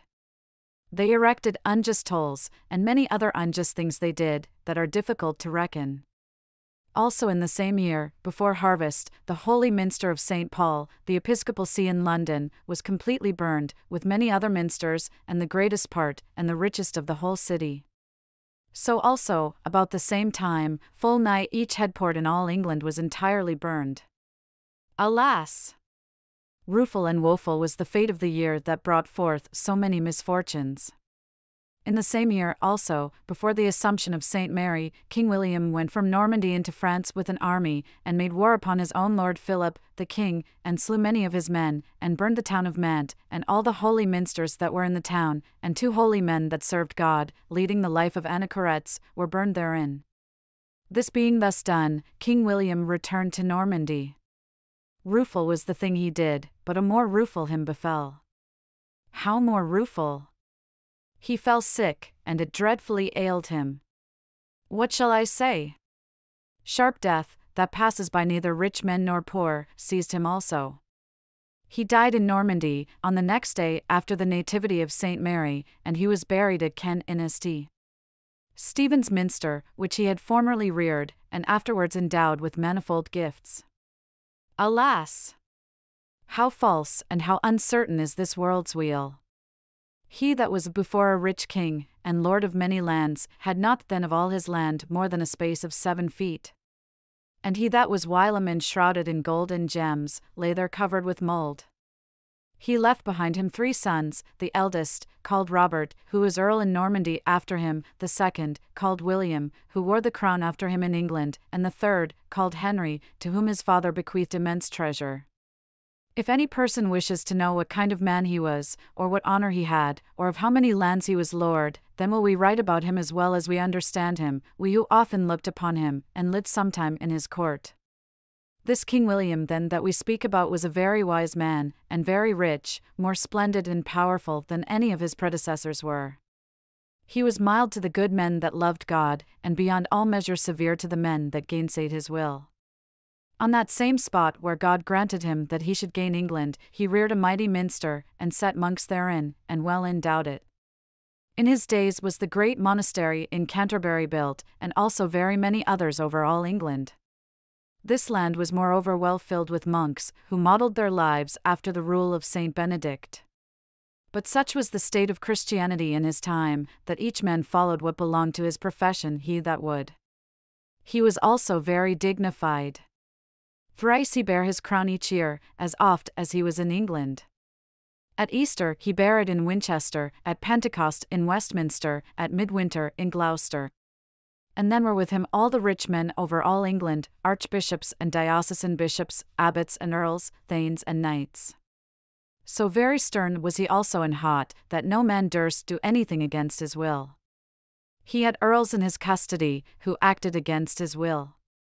Bishops he hurled from their bishoprics, and abbots from their abbacies, and thanes into prison. At length he spared not his own brother Odo, who was a very rich bishop in Normandy. At Bayeux was his episcopal stall, and he was the foremost man of all to aggrandize the king. He had an earldom in England, and when the king was in Normandy, then was he the mightiest man in this land. Him he confined in prison. But amongst other things is not to be forgotten that good peace that he made in this land, so that a man of any account might go over his kingdom unhurt, with his bosom full of gold. No man durst slay another, had he never so much evil done to the other, and if any churl lay with a woman against her will, he soon lost the limb that he played with. He truly reigned over England, and by his capacity so thoroughly surveyed it, that there was not a hide of land in England that he wist not who had it, or what it was worth, and afterwards set it down in his book. The land of the Britons was in his power, and he wrought castles therein, and ruled Anglesey withal. So also he subdued Scotland by his great strength. As to Normandy, that was his native land, but he reigned also over the earldom called Maine, and if he might have yet lived 2 years more, he would have won Ireland by his valor, and without any weapons. Assuredly in his time had men much distress, and very many sorrows. Castles he let men build, and miserably swink the poor. The king himself was so very rigid, and extorted from his subjects many marks of gold, and many £100 of silver, which he took of his people, for little need, by right and by unright.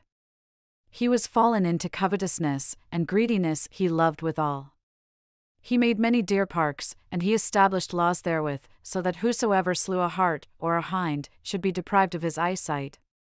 As he forbade men to kill the harts, so also the boars, and he loved the tall deer as if he were their father. Likewise he decreed by the hares, that they should go free. His rich men bemoaned it, and the poor men shuddered at it. But he was so stern, that he recked not the hatred of them all, for they must follow with all the king's will, if they would live, or have land, or possessions, or even his peace. Alas! That any man should presume so to puff himself up, and boast o'er all men. May the Almighty God show mercy to his soul, and grant him forgiveness of his sins. These things have we written concerning him, both good and evil, that men may choose the good after their goodness, and flee from the evil withal, and go in the way that leadeth us to the kingdom of heaven. Many things may we write that were done in this same year. So it was in Denmark, that the Danes, a nation that was formerly accounted the truest of all, were turned aside to the greatest untruth, and to the greatest treachery that ever could be. They chose and bowed to King Knut, and swore him oaths, and afterwards dastardly slew him in a church. It happened also in Spain, that the heathens went and made inroads upon the Christians, and reduced much of the country to their dominion. But the king of the Christians, Alfonso by name, sent everywhere into each land, and desired assistance. And they came to his support from every land that was Christian, and they went and slew or drove away all the heathen folk, and won their land again, through God's assistance. In this land also, in the same year, died many rich men, Stigand, bishop of Chichester, and the abbot of St. Augustine, and the abbot of Bath, and the abbot of Pershore, and the lord of them all, William, king of England, that we spoke of before. After his death his son, called William also as the father, took to the kingdom, and was blessed a king by Archbishop Lanfranc at Westminster 3 days ere Michaelmas Day. And all the men in England submitted to him, and swore oaths to him. This being thus done, the king went to Winchester, and opened the treasure house, and the treasures that his father had gathered, in gold, and in silver, and in vases, and in palls, and in gems, and in many other valuable things that are difficult to enumerate. Then the king did as his father bade him ere he was dead. He there distributed treasures for his father's soul to each monastery that was in England, to some 10 marks of gold, to some 6, to each upland church 60 pence. And into each shire were sent £100 of money to distribute amongst poor men for his soul. And ere he departed, he bade that they should release all the men that were in prison under his power. And the king was on the midwinter in London. A.D. 1088. In this year was this land much stirred, and filled with great treachery, so that the richest Frenchmen that were in this land would betray their lord the king, and would have his brother Robert king, who was earl in Normandy. In this design was engaged first Bishop Odo, and Bishop Gosforth, and William, Bishop of Durham. So well did the king by the bishop Odo, that all England fared according to his counsel, and as he would. And the bishop thought to do by him as Judas Iscariot did by our Lord. And Earl Roger was also of this faction, and much people was with him, all Frenchmen. This conspiracy was formed in Lent. As soon as Easter came, then went they forth, and harrowed, and burned, and wasted the king's farms, and they despoiled the lands of all the men that were in the king's service. And they each of them went to his castle, and manned it, and provisioned it as well as they could. Bishop Gosforth and Robert the Peacebreaker went to Bristol, and plundered it, and brought the spoil to the castle. Afterwards they went out of the castle, and plundered Bath, and all the land thereabout, and all the honour of Berkeley they laid waste. And the men that eldest were of Hereford, and all the shire forthwith, and the men of Shropshire, with much people of Wales, came and plundered and burned in Worcestershire, until they came to the city itself, which it was their design to set on fire, and then to rifle the minster, and win the king's castle to their hands. The worthy Bishop Wulfstan, seeing these things, was much agitated in his mind, because to him was bade again the custody of the castle. Nevertheless his hired men went out of the castle with few attendants, and, through God's mercy and the bishop's merits, slew or took 500 men, and put all the others to flight. The Bishop of Durham did all the harm that he could over all by the north. Roger was the name of one of them, who leaped into the castle at Norwich, and did yet the worst of all over all that land. Hugh also was one, who did nothing better either in Leicestershire or in Northamptonshire. The Bishop Odo being one, though of the same family from which the king himself was descended, went into Kent to his earldom, and greatly despoiled it, and having laid waste the lands of the king and of the archbishop withal, he brought the booty into his castle at Rochester. When the king understood all these things, and what treachery they were employing against him, then was he in his mind much agitated. He then sent after Englishmen, described to them his need, earnestly requested their support, and promised them the best laws that ever before were in this land, each unright guild he forbade, and restored to the men their woods and chases. But it stood no while. The Englishmen, however, went to the assistance of the king their lord. They advanced toward Rochester, with a view to get possession of the Bishop Odo, for they thought, if they had him who was at first the head of the conspiracy, they might the better get possession of all the others. They came then to the castle at Tunbridge, and there were in the castle the knights of Bishop Odo, and many others who were resolved to hold it against the king. But the Englishmen advanced, and broke into the castle, and the men that were therein agreed with the king. The king with his army went toward Rochester. And they supposed that the bishop was therein, but it was made known to the king that the bishop was gone to the castle at Pevensey. And the king with his army went after, and beset the castle about with a very large force full 6 weeks. During this time the Earl of Normandy, Robert, the king's brother, gathered a very considerable force, and thought to win England with the support of those men that were in this land against the king. And he sent some of his men to this land, intending to come himself after. But the Englishmen that guarded the sea lighted upon some of the men, and slew them, and drowned more than any man could tell. When provisions afterwards failed those within the castle, they earnestly besought peace, and gave themselves up to the king, and the bishop swore that he would depart out of England, and no more come on this land, unless the king sent after him, and that he would give up the castle at Rochester. Just as the bishop was going with an intention to give up the castle, and the king had sent his men with him, then arose the men that were in the castle, and took the bishop and the king's men, and put them into prison. In the castle were some very good knights, Eustace the Young, and the 3 sons of Earl Roger, and all the best-born men that were in this land or in Normandy. When the king understood this thing, then went he after with the army that he had there, and sent over all England. And bade that each man that was faithful should come to him, French and English, from seaport and from upland. Then came to him much people, and he went to Rochester, and beset the castle, until they that were therein agreed, and gave up the castle. The Bishop Odo with the men that were in the castle went over sea, and the bishop thus abandoned the dignity that he had in this land. The king afterwards sent an army to Durham, and allowed it to beset the castle, and the bishop agreed, and gave up the castle, and relinquished his bishopric, and went to Normandy.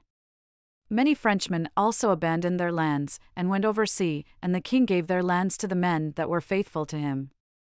A.D. 1089. In this year, the venerable father and favor of monks, Archbishop Lanfranc, departed this life, but we hope that he is gone to the heavenly kingdom. There was also over all England much earth stirring on the 3rd day before the Ides of August, and it was a very late year in corn, and in every kind of fruits, so that many men reaped their corn about Martinmas, and yet later. AD 1090. In Didion 13. These things thus done, just as we have already said above, by the king, and by his brother, and by this man, the king was considering how he might wreak his vengeance on his brother Robert, harass him most, and win Normandy of him. And indeed through his craft, or through bribery, he got possession of the castle at St. Valery, and the haven, and so he got possession of that at Albemarle. And therein he set his knights, and they did harm to the land in harrowing and burning. After this he got possession of more castles in the land, and therein lodged his horsemen. When the Earl of Normandy, Robert, understood that his sworn men deceived him, and gave up their castles to do him harm, then sent he to his lord, Philip, king of the Franks, and he came to Normandy with a large army, and the king and the earl with an immense force beset the castle about, wherein were the men of the king of England. But the King William of England sent to Philip, king of the Franks, and he for his love, or for his great treasure, abandoned thus his subject the Earl Robert and his land, and returned again to France, and let them so remain. And in the midst of these things this land was much oppressed by unlawful exactions, and by many other misfortunes. AD 1091. In this year the King William held his court at Christmas in Westminster, and thereafter at Candlemas he went, for the annoyance of his brother, out of England into Normandy. Whilst he was there, their reconciliation took place, on the condition that the Earl put into his hands Feschamp, and the earldom of O, and Cherbourg, and in addition to this, that the king's men should be secure in the castles that they had won against the will of the Earl. And the king in return promised him those many castles that their father had formerly won, and also to reduce those that had revolted from the Earl, also all that his father had there beyond, except those that he had then given the king, and that all those that in England before for the Earl had lost their land should have it again by this treaty, and that the Earl should have in England just so much as was specified in this agreement. And if the Earl died without a son by lawful wedlock, the king should be heir of all Normandy, and by virtue of this same treaty, if the king died, the Earl should be heir of all England. To this treaty swore 12 of the best men of the king's side, and 12 of the Earl's, though it stood but a little while afterwards. In the midst of this treaty was Edgar Atheling, deprived of the land that the Earl had before permitted him to keep in hand, and he went out of Normandy to the king, his sister's husband, in Scotland, and to his sister. Whilst the King William was out of England, the King Malcolm of Scotland came hither into England, and overran a great deal of it, until the good men that governed this land sent an army against him and repulsed him. When the King William in Normandy heard this, then prepared he his departure, and came to England, and his brother, the Earl Robert, with him, and he soon issued an order to collect a force both naval and military, but the naval force, ere it could come to Scotland, perished almost miserably, a few days before St. Michael's, Massachusetts. And the king and his brother proceeded with the land force, but when the King Malcolm heard that they were resolved to seek him with an army, he went with his force out of Scotland into Lothian in England, and there abode. When the King William came near with his army, then interceded between them Earl Robert and Edgar Atheling, and so made the peace of the kings, that the King Malcolm came to our king, and did homage, promising all such obedience as he formerly paid to his father, and that he confirmed with an oath. And the King William promised him in land and in all things whatever he formerly had under his father. In this settlement was also Edgar Atheling united with the king. And the kings then with much satisfaction departed, yet that stood but a little while. And the Earl Robert tarried here full nigh until Christmas with the king, and during this time found but little of the truth of their agreement, and 2 days before that tide he took ship in the Isle of Wight, and went into Normandy, and Edgar Atheling with him. AD 1092. In this year the King William with a large army went north to Carlisle, and restored the town, and reared the castle, and drove out Dolphin that before governed the land, and set his own men in the castle, and then returned hither southward. And a vast number of rustic people with wives and with cattle he sent thither, to dwell there in order to till the land. AD 1093. In this year, during Lent, was the King William at Gloucester so sick, that he was by all reported dead. And in his illness he made many good promises to lead his own life aright, to grant peace and protection to the churches of God, and never more again with fee to sell, to have none but righteous laws amongst his people. The Archbishopric of Canterbury, that before remained in his own hand, he transferred to Anselm, who was before Abbot of Bec, to Robert his Chancellor the Bishopric of Lincoln, and to many minsters he gave land, but that he afterwards took away, when he was better, and annulled all the good laws that he promised us before. Then after this sent the King of Scotland, and demanded the fulfilment of the treaty that was promised him. And the King William cited him to Gloucester, and sent him hostages to Scotland, and Edgar Atheling afterwards, and the men returned, that brought him with great dignity to the king. But when he came to the king, he could not be considered worthy either of our king's speech, or of the conditions that were formerly promised him. For this reason therefore they parted with great dissatisfaction, and the King Malcolm returned to Scotland. And soon after he came home, he gathered his army, and came harrowing into England with more hostility than behoved him, and Robert, the Earl of Northumberland, surrounded him unawares with his men, and slew him. Morel of Barnborough slew him, who was the Earl's steward, and a baptismal friend of King Malcolm. With him was also slain Edward his son, who after him should have been king, if he had lived. When the good Queen Margaret heard this, her most beloved lord and son thus betrayed, she was in her mind almost distracted to death. She with her priests went to church, and performed her rites, and prayed before God, that she might give up the ghost. And the Scots then chose Dauphinal to King Malcolm's brother, and drove out all the English that formerly were with the King Malcolm. When Duncan, King Malcolm's son, heard all that had thus taken place, he was then in the King William's court, because his father had given him as a hostage to our king's father, and so he lived here afterwards. He came to the king, and did such fealty as the king required at his hands, and so with his permission went to Scotland, with all the support that he could get of English and French, and deprived his uncle Dauphinal of the kingdom, and was received as king. But the Scots afterwards gathered some force together, and slew full nigh all his men, and he himself with a few made his escape. Afterwards they were reconciled, on the condition that he never again brought into the land English or French. A.D. 1094. This year the King William held his court at Christmas in Gloucester, and messengers came to him thither from his brother Robert of Normandy, who said that his brother renounced all peace and conditions, unless the king would fulfill all that they had stipulated in the treaty, and upon that he called him forsworn and void of truth, unless he adhered to the treaty, or went thither and explained himself there, where the treaty was formerly made and also sworn. Then went the king to Hastings at Candlemas, and whilst he there abode waiting the weather, he let hallow the minster at Battelle, and deprived Herbert Losign, the Bishop of Thetford, of his staff, and thereafter about Midland went oversea into Normandy. After he came thither, he and his brother Robert, the Earl, said that they should come together in peace, and so they did, and might be united.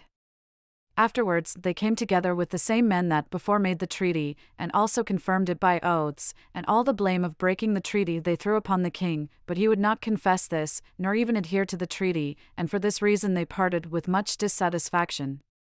And the king afterwards won the castle at Bears, and took the earl's men therein, some of whom he sent hither to this land.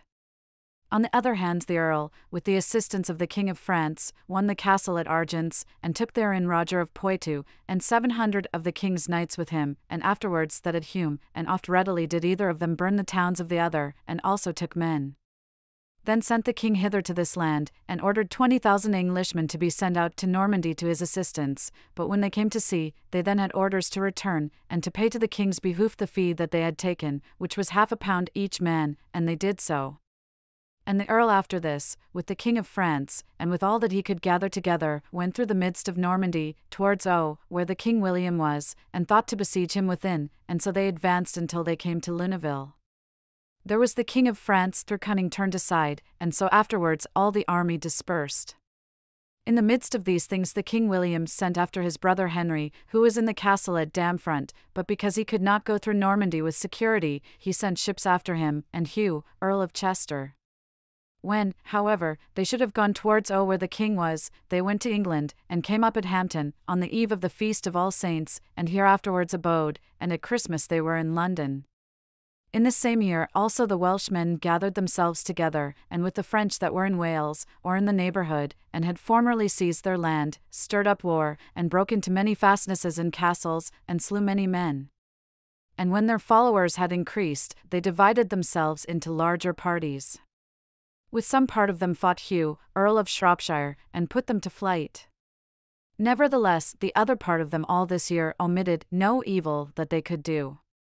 This year also the Scots ensnared their king, Duncan, and slew him, and afterwards, the second time, took his uncle Dafinal to king, through whose instruction and advice he was betrayed to death.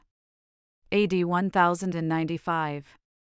In this year was the King William the first 4 days of Christmas at Whitsand, and after the 4th day came hither, and landed at Dover.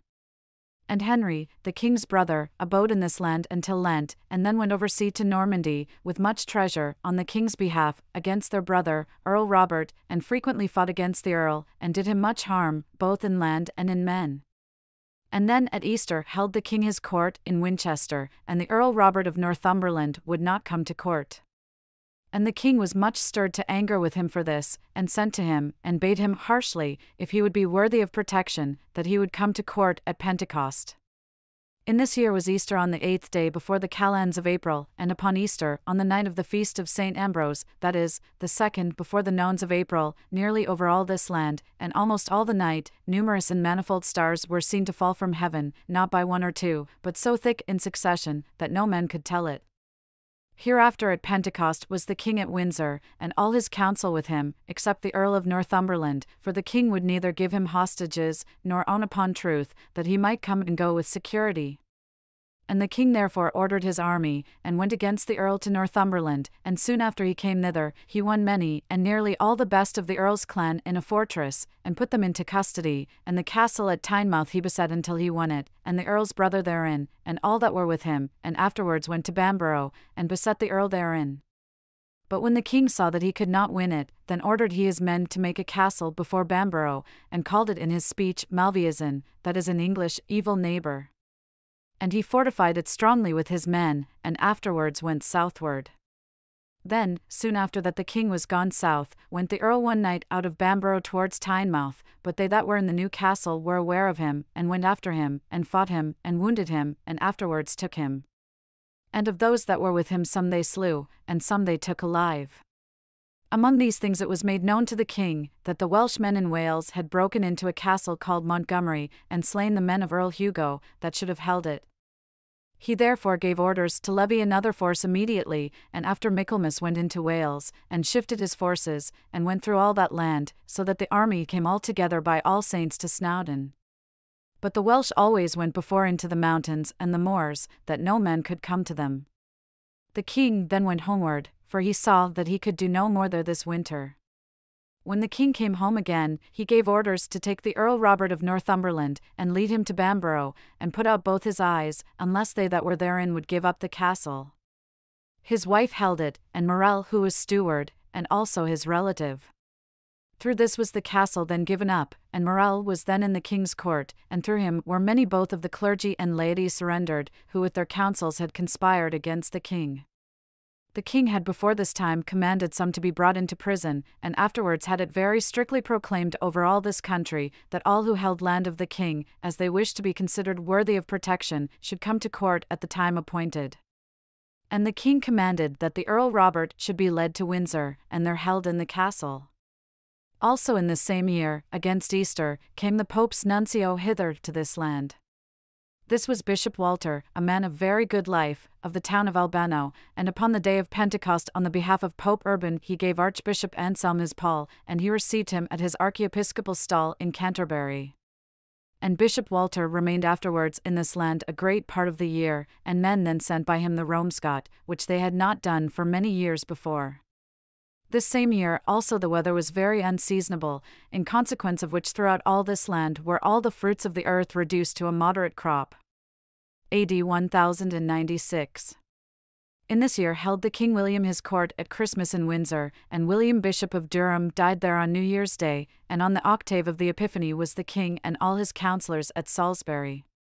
There Geoffrey Baynard challenged William of O, the king's relative, maintaining that he had been in the conspiracy against the king.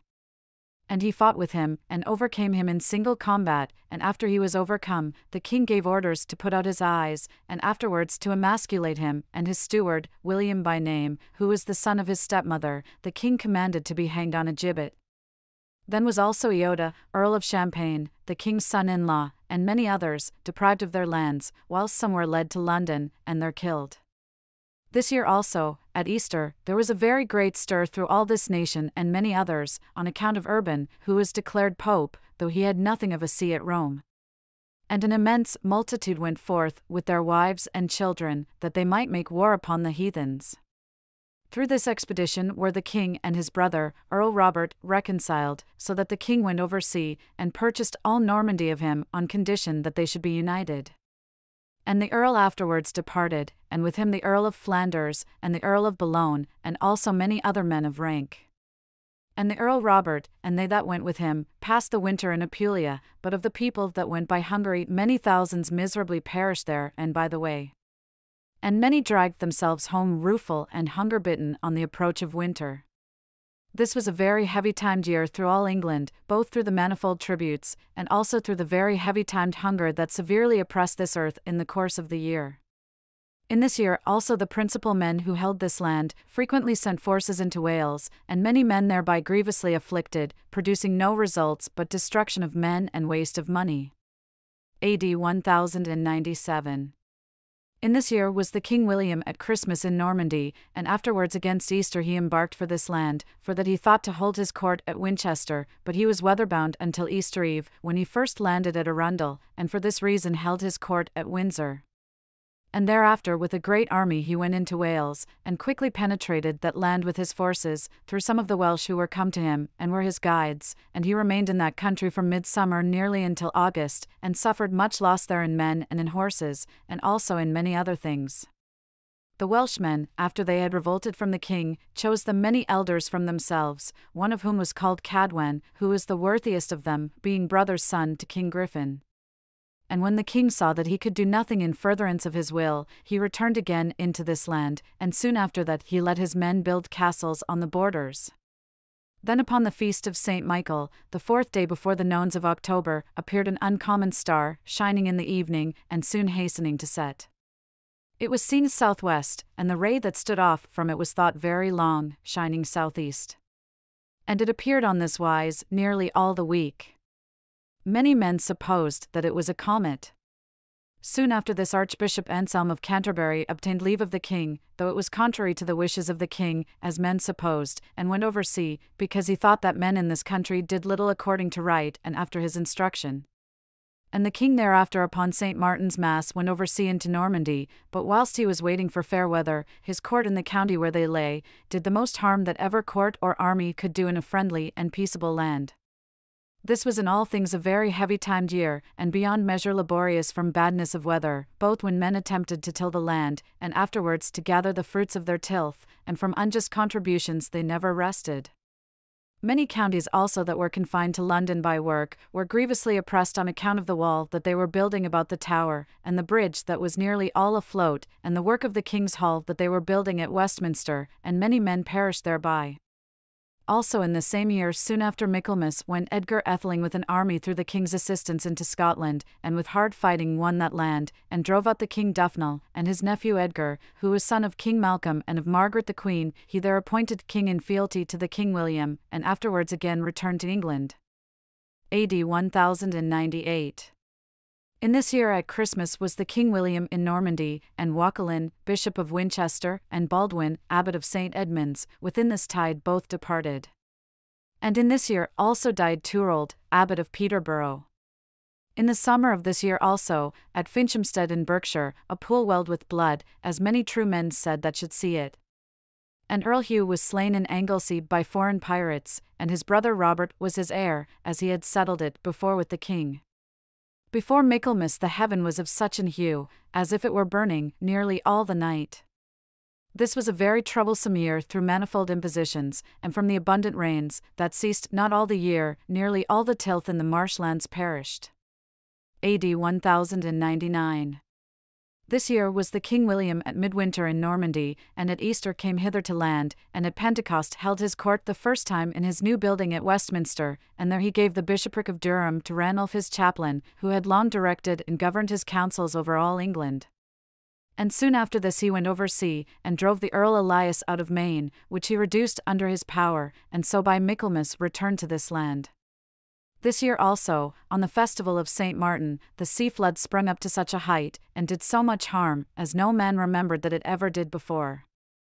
and this was the first day of the new moon. And Osmond, Bishop of Salisbury, died in Advent.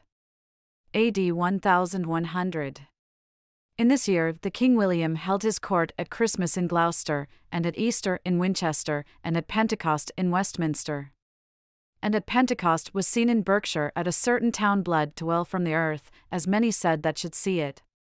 And thereafter on the morning after Lammas Day was the King William shot in hunting, by an arrow from his own men, and afterwards brought to Winchester, and buried in the cathedral. This was in the 13th year after that he assumed the government. He was very harsh and severe over his land and his men, and with all his neighbors, and very formidable, and through the counsels of evil men, that to him were always agreeable, and through his own avarice, he was ever tiring this nation with an army, and with unjust contributions. For in his days all right fell to the ground, and every wrong rose up before God and before the world. God's church he humbled, and all the bishoprics and abbacies, whose elders fell in his days, he either sold in fee, or held in his own hands, and let for a certain sum, because he would be the heir of every man, both of the clergy and laity, so that on the day that he fell he had in his own hands the archbishopric of Canterbury, with the bishopric of Winchester, and that of Salisbury, and 11 abbacies, all let for a sum, and, though I may be tedious, all that was loathsome to God and righteous men, all that was customary in this land in his time. And for this he was loathed by nearly all his people, and odious to God, as his end testified, for he departed in the midst of his unrighteousness, without any power of repentance or recompense for his deeds.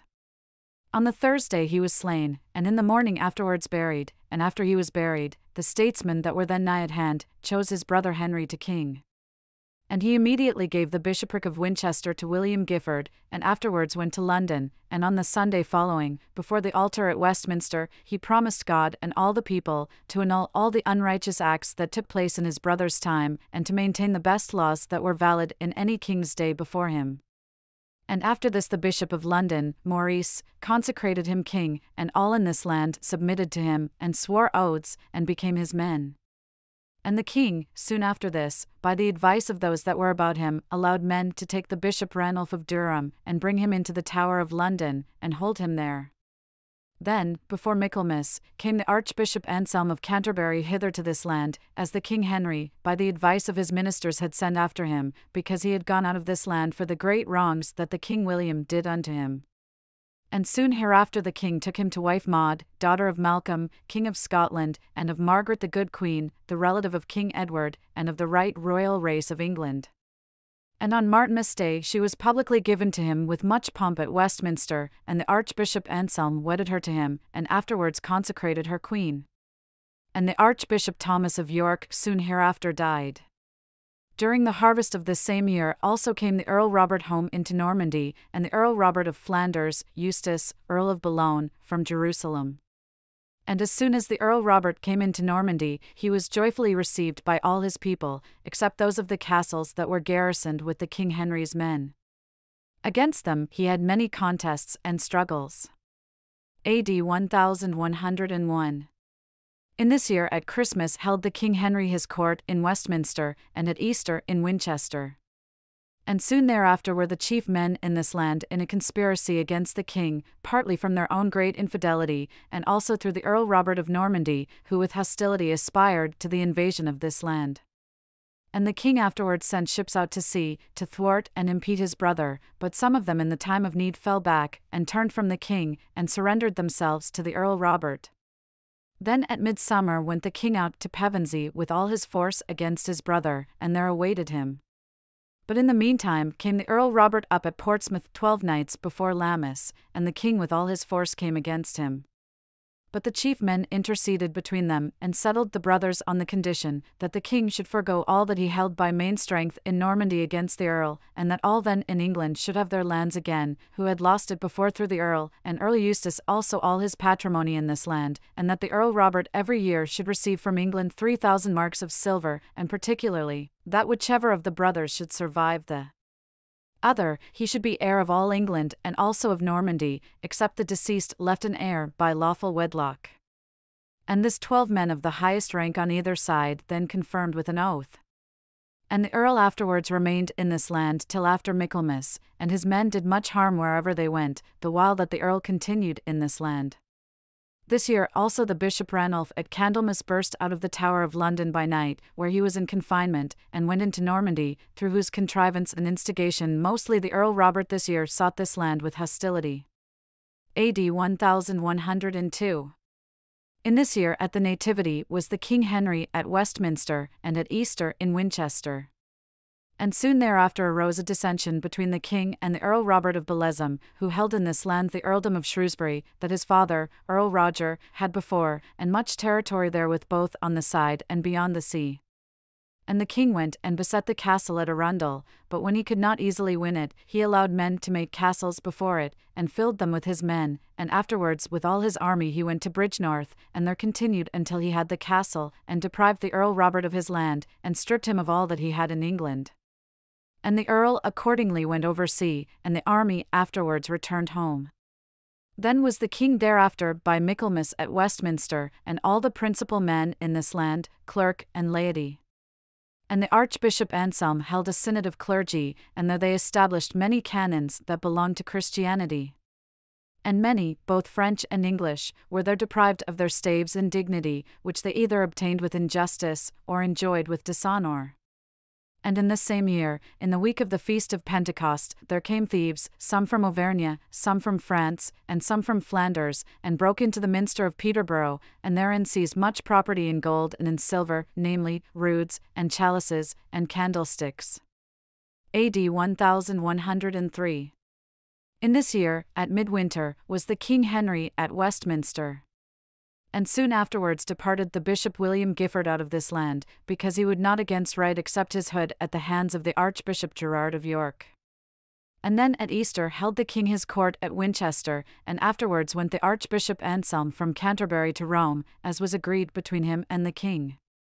This year also came the Earl Robert of Normandy to speak with the king in this land, and ere he departed hence he forgave the King Henry the 3,000 marks that he was bound by treaty to give him each year. In this year also at Hampstead in Berkshire was seen blood to rise from the earth. This was a very calamitous year in this land, through manifold impositions, and through murrain of cattle, and deficiency of produce, not only in corn, but in every kind of fruit. Also in the morning, upon the Mass day of St. Lawrence, the wind did so much harm here on land to all fruits, as no man remembered that ever any did before. In this same year died Matthias, abbot of Peterborough, who lived no longer than 1 year after he was abbot. After Michaelmas, on the 12th day before the calends of November, he was in full procession received as abbot, and on the same day of the next year he was dead at Gloucester, and there buried. AD 1104. In this year at Christmas held the King Henry his court at Westminster, and at Easter in Winchester, and at Pentecost again at Westminster. This year was the first day of Pentecost on the nones of June, and on the Tuesday following were seen 4 circles at midday about the sun, of a white hue, each described under the other as if they were measured. All that saw it wondered, for they never remembered such before. Afterwards were reconciled the Earl Robert of Normandy and Robert de Belezum, whom the King Henry had before deprived of his lands, and driven from England, and through their reconciliation the King of England and the Earl of Normandy became adversaries.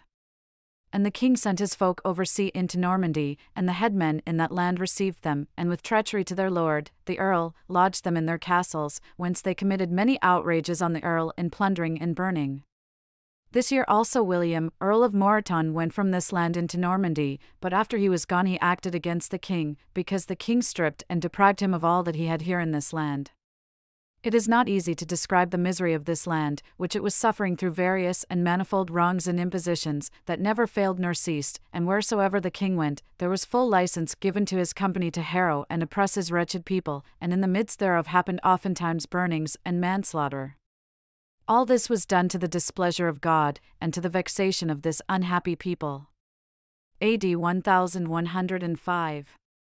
In this year, on the Nativity, held the King Henry his court at Windsor, and afterwards in Lent he went over sea into Normandy against his brother Earl Robert. And whilst he remained there he won of his brother Ken and Byre, and almost all the castles and the chief men in that land were subdued. And afterwards by harvest he returned hither again, and that which he had won in Normandy remained afterwards in peace and subjection to him, except that which was anywhere near the Earl William of Mortain. This he often demanded as strongly as he could for the loss of his land in this country. And then before Christmas came Robert de Belezem hither to the king. This was a very calamitous year in this land, through loss of fruits, and through the manifold contributions that never ceased before the king went over to Normandy, or while he was there, or after he came back again. AD 1106. In this year was the King Henry on the nativity at Westminster, and there held his court, and at that season Robert de Belezem went unreconciled from the king out of his land into Normandy. Hereafter before Lent was the king at Northampton, and the Earl Robert his brother came thither from Normandy to him, and because the king would not give him back that which he had taken from him in Normandy, they parted in hostility, and the earls soon went over sea back again.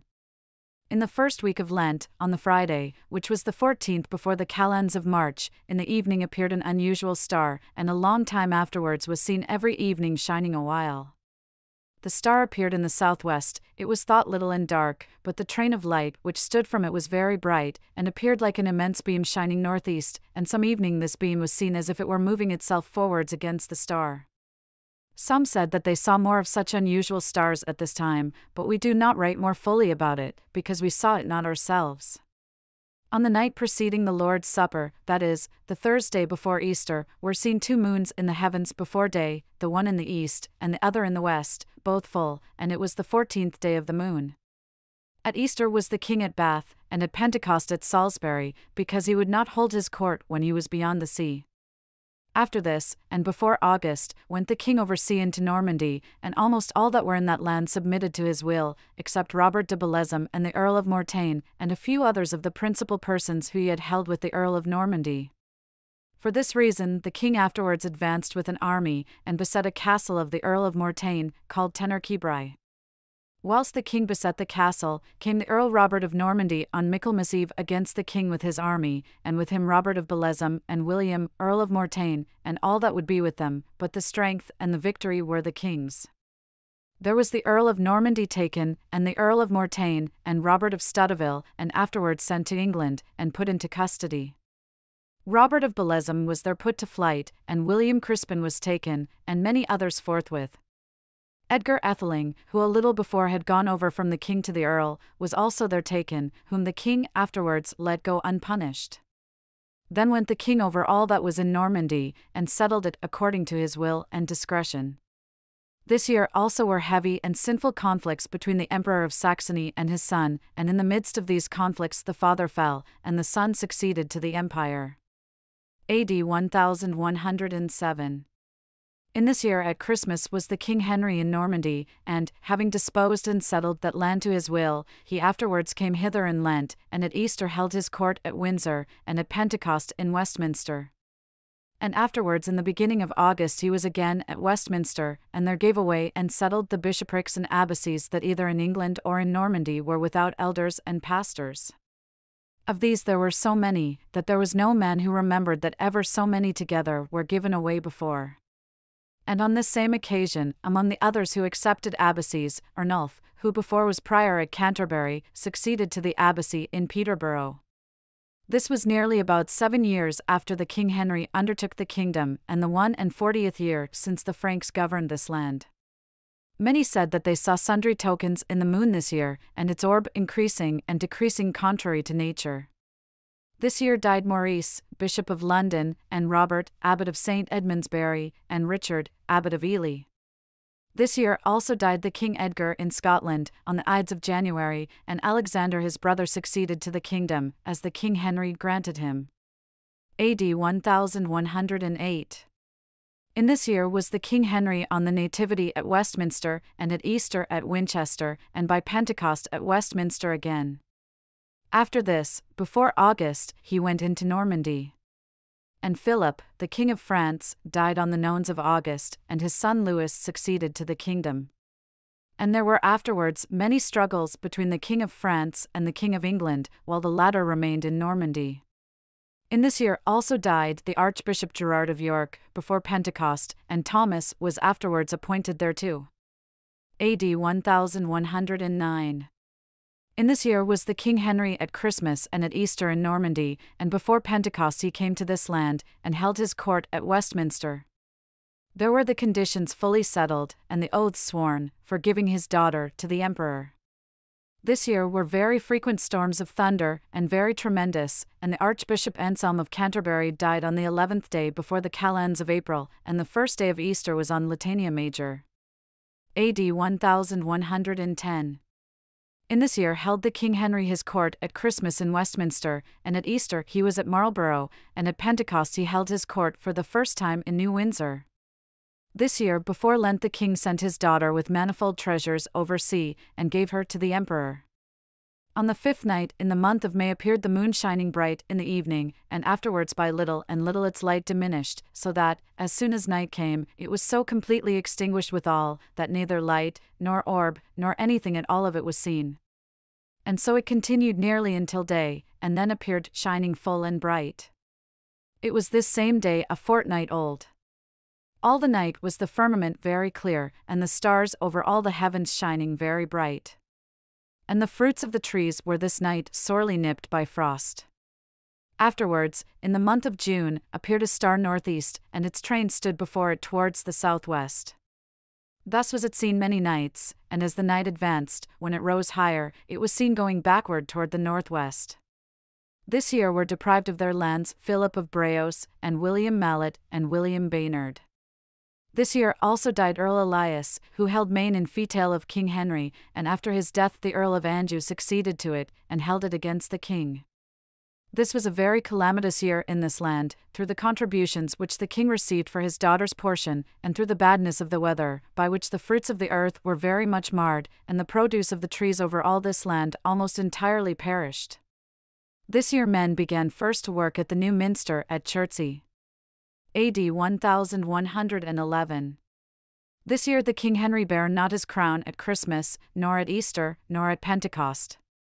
And in August he went over sea into Normandy, on account of the broils that some had with him by the confines of France, and chiefly on account of the Earl of Anjou, who held Maine against him. And after he came over thither, many conspiracies, and burnings, and harrowings, did they between them. In this year died the Earl Robert of Flanders, and his son Baldwin succeeded thereto. This year was the winter very long, and the season heavy and severe, and through that were the fruits of the earth sorely marred, and there was the greatest murrain of cattle that any man could remember. AD 1112. All this year remained the King Henry in Normandy on account of the broils that he had with France, and with the Earl of Anjou, who held Maine against him.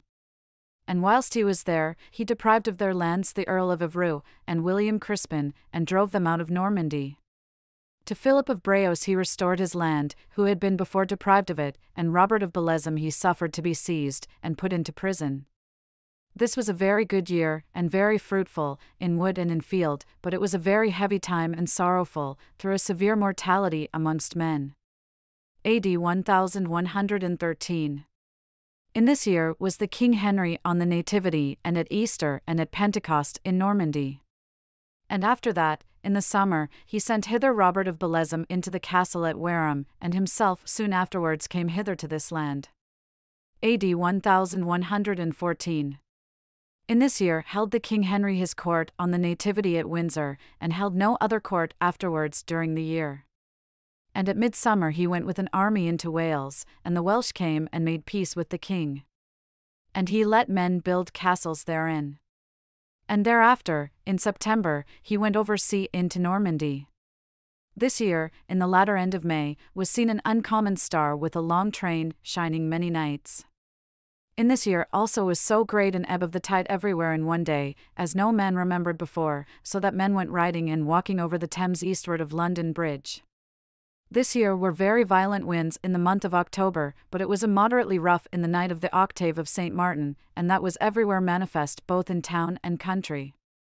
In this year also the king gave the Archbishopric of Canterbury to Ralph, who was before Bishop of Rochester, and Thomas, Archbishop of York, died, and Terstein succeeded thereto, who was before the king's chaplain.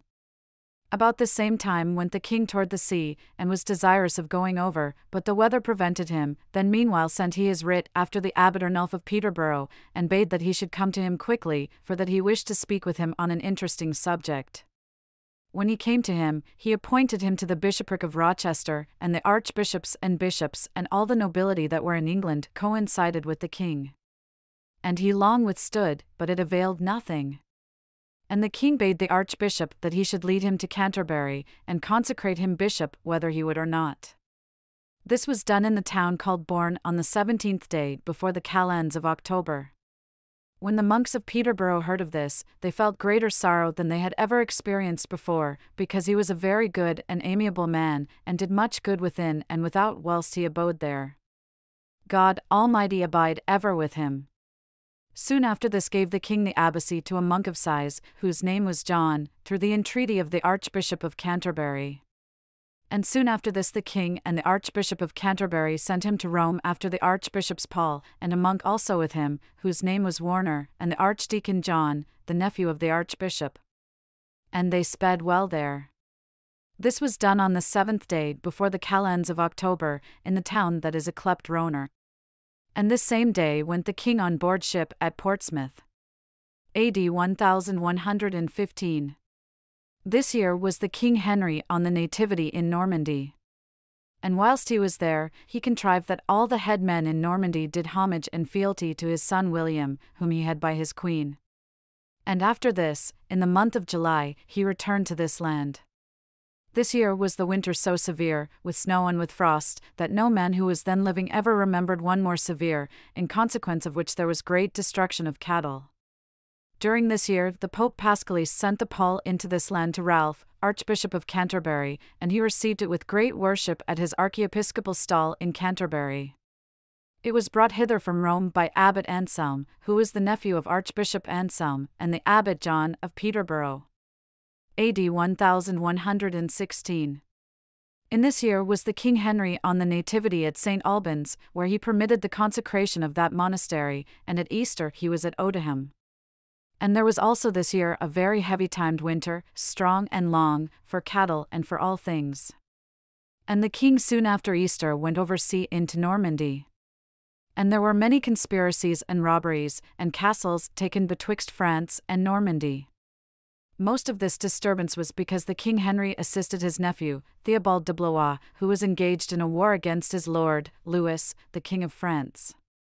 This was a very vexatious and destructive year with respect to the fruits of the earth, through the immoderate rains that fell soon after the beginning of August, harassing and perplexing men till Candlemas Day. This year also was so deficient in mast, that there was never heard such in all this land or in Wales. This land and nation were also this year oft and sorely swinked by the guilds, which the king took both within the boroughs and without. In this same year was consumed by fire the whole monastery of Peterborough, and all the buildings, except the chapter house and the dormitory, and therewith also all the greater part of the town. All this happened on a Friday, which was the 2nd day before the nones of August. A.D. 1117. All this year remained the King Henry in Normandy on account of the hostility of the King of France and his other neighbours. And in the summer came the King of France and the Earl of Flanders with him with an army into Normandy. And having stayed there in one night, they returned again in the morning without fighting. But Normandy was very much afflicted both by the exactions and by the armies which the King Henry collected against them. This nation also was severely oppressed through the same means, namely, through manifold exactions. This year also, in the night of the calends of December, were immoderate storms with thunder, and lightning, and rain, and hail.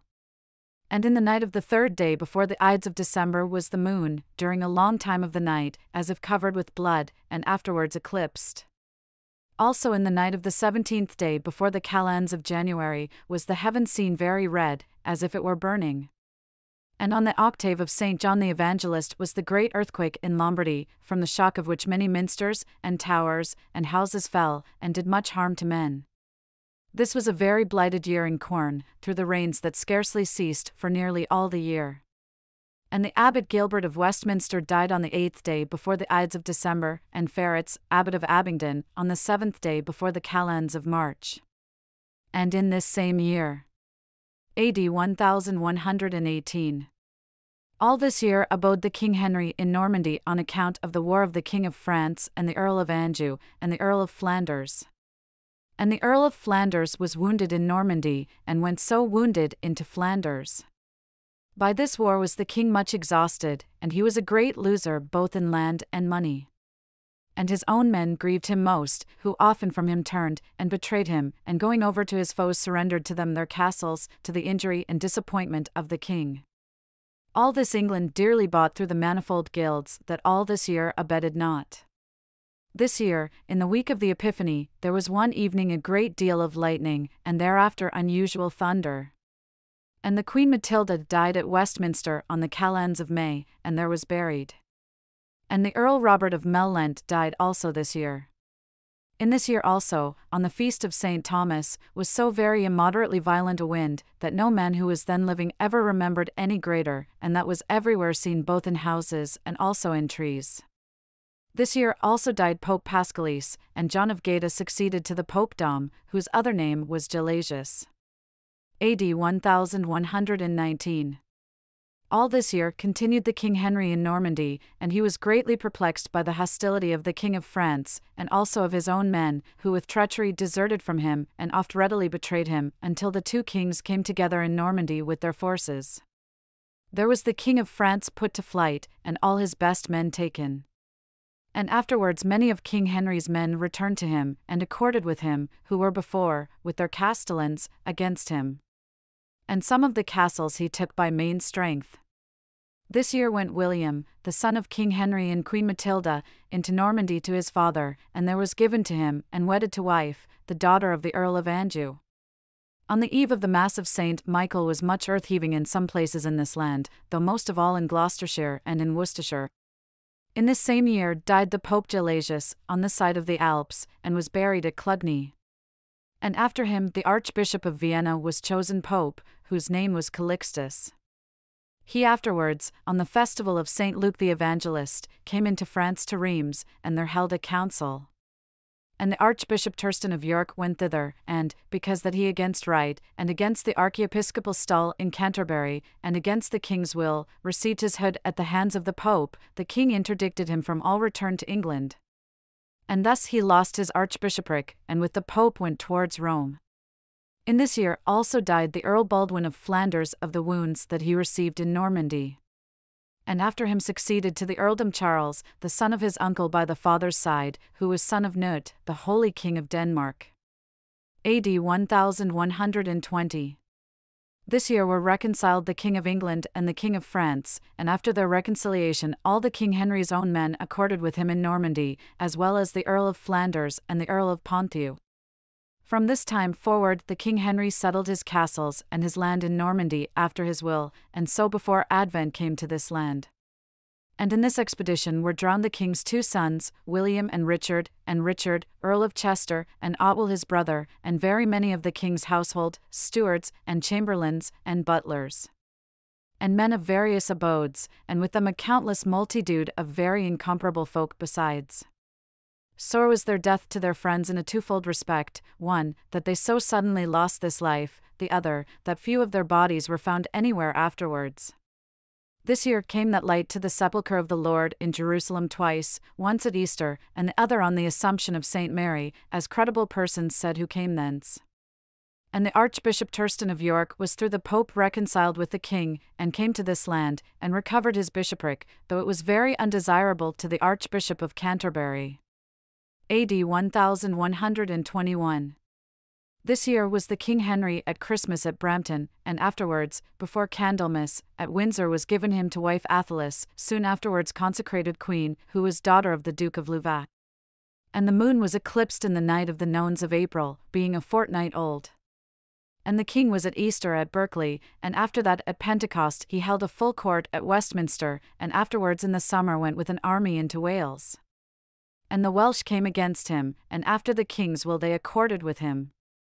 This year came the Earl of Anjou from Jerusalem into his land, and soon after sent hither to fetch his daughter, who had been given to wife to William, the king's son. And in the night of the eve of Natalie's Domini was a very violent wind over all this land, and that was in many things evidently seen. AD 1122. In this year was the King Henry at Christmas in Norwich, and at Easter in Northampton. And in the Lent-tide before that, the town of Gloucester was on fire, the while that the monks were singing their mass, and the deacon had begun the gospel, Praetorian's Jesus. At that very moment came the fire from the upper part of the steeple, and burned all the minster, and all the treasures that were there within, except a few books, and 3 mass hackles. That was on the 8th day, before the Ides of Marcia. And thereafter, the Tuesday after Palm Sunday, was a very violent wind on the 11th day before the calends of April, after which came many tokens far and wide in England, and many spectres were both seen and heard. And the 8th night before the calends of August was a very violent earthquake over all Somersetshire and in Gloucestershire.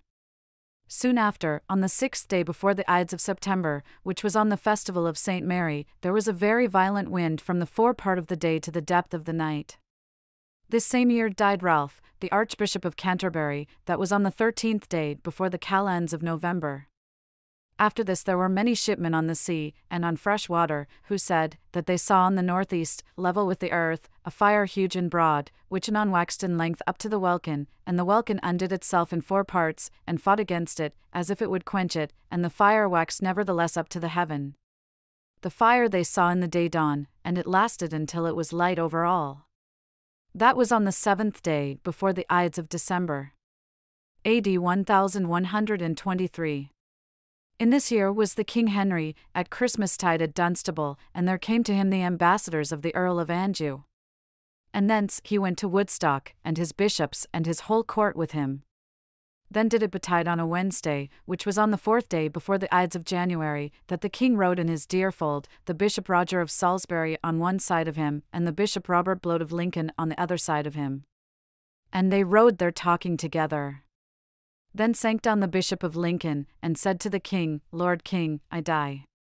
And the king alighted down from his horse, and lifted him betwixt his arms, and let men bear him home to his inn.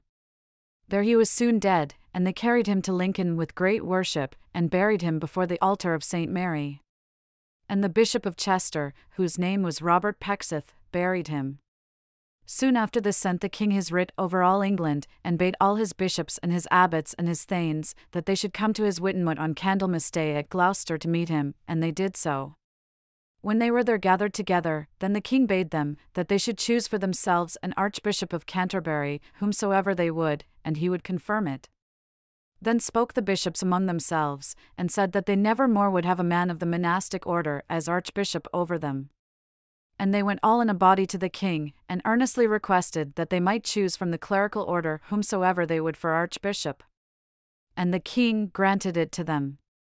This was all concerted before, through the Bishop of Salisbury, and through the Bishop of Lincoln ere he was dead, for that they never loved the rule of monks, but were ever against monks and their rule.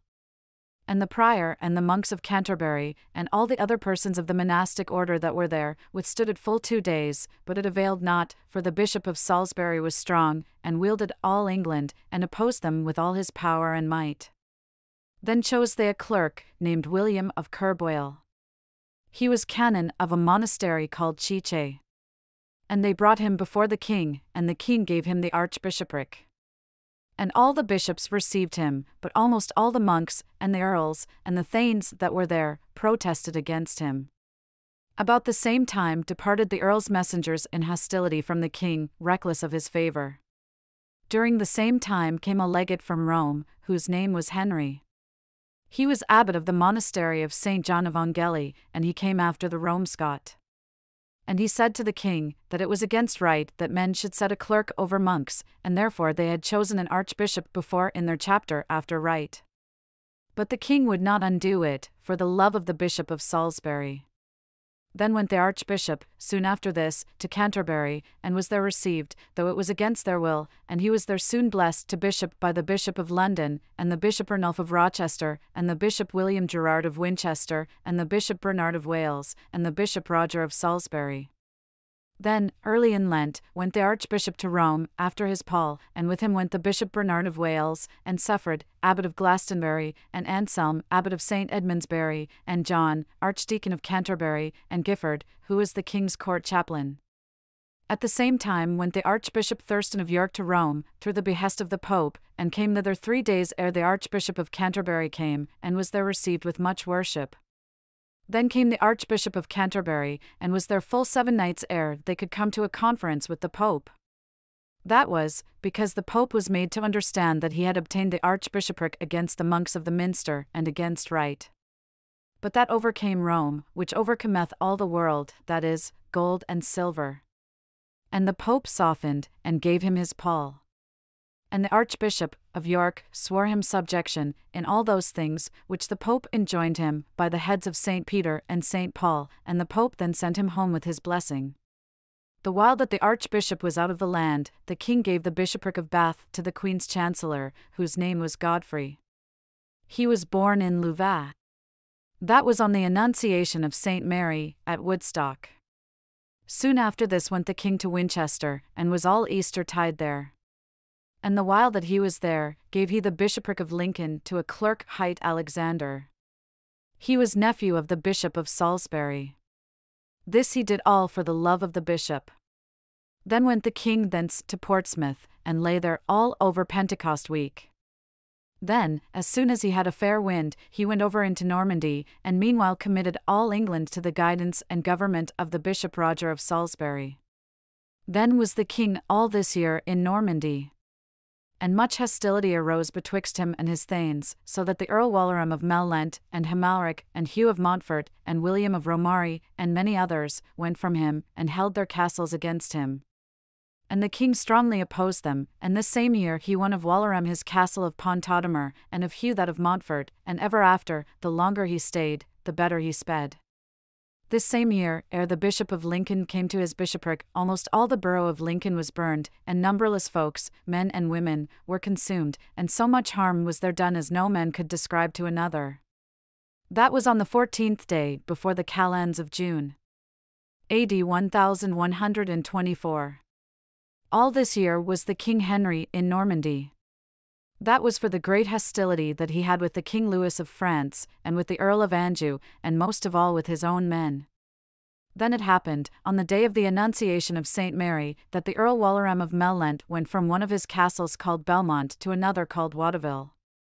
With him went the steward of the King of France, Amalric, and Hugh the son of Gervas, and Hugh of Montfort, and many other good knights.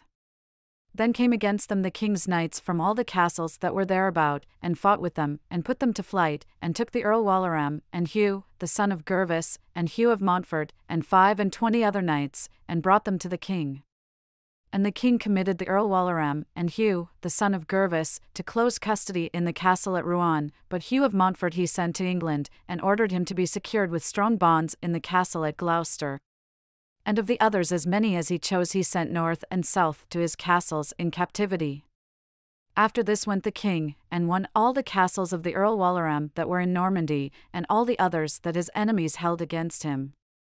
All this hostility was on account of the son of the Earl Robert of Normandy, named William. This same William had taken to wife the younger daughter of Fulk, Earl of Anjou, and for this reason the King of France and all the earls held with him, and all the rich men, and said that the king held his brother Robert wrongfully in captivity, and drove his son William unjustly out of Normandy.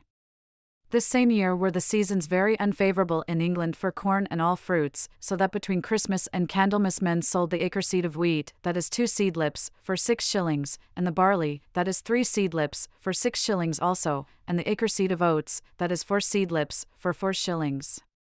That was because that corn was scarce, and the penny was so adulterated, that a man who had a pound at a market could not exchange 12 pence thereof for anything. In this same year died the blessed Bishop Ernulf of Rochester, who before was abbot of Peterborough. That was on the Ides of March. And after this died the King Alexander of Scotland, on the 9th day before the calends of May. And David his brother, who was Earl of Northamptonshire, succeeded to the kingdom, and had both together the kingdom of Scotland and the earldom in England.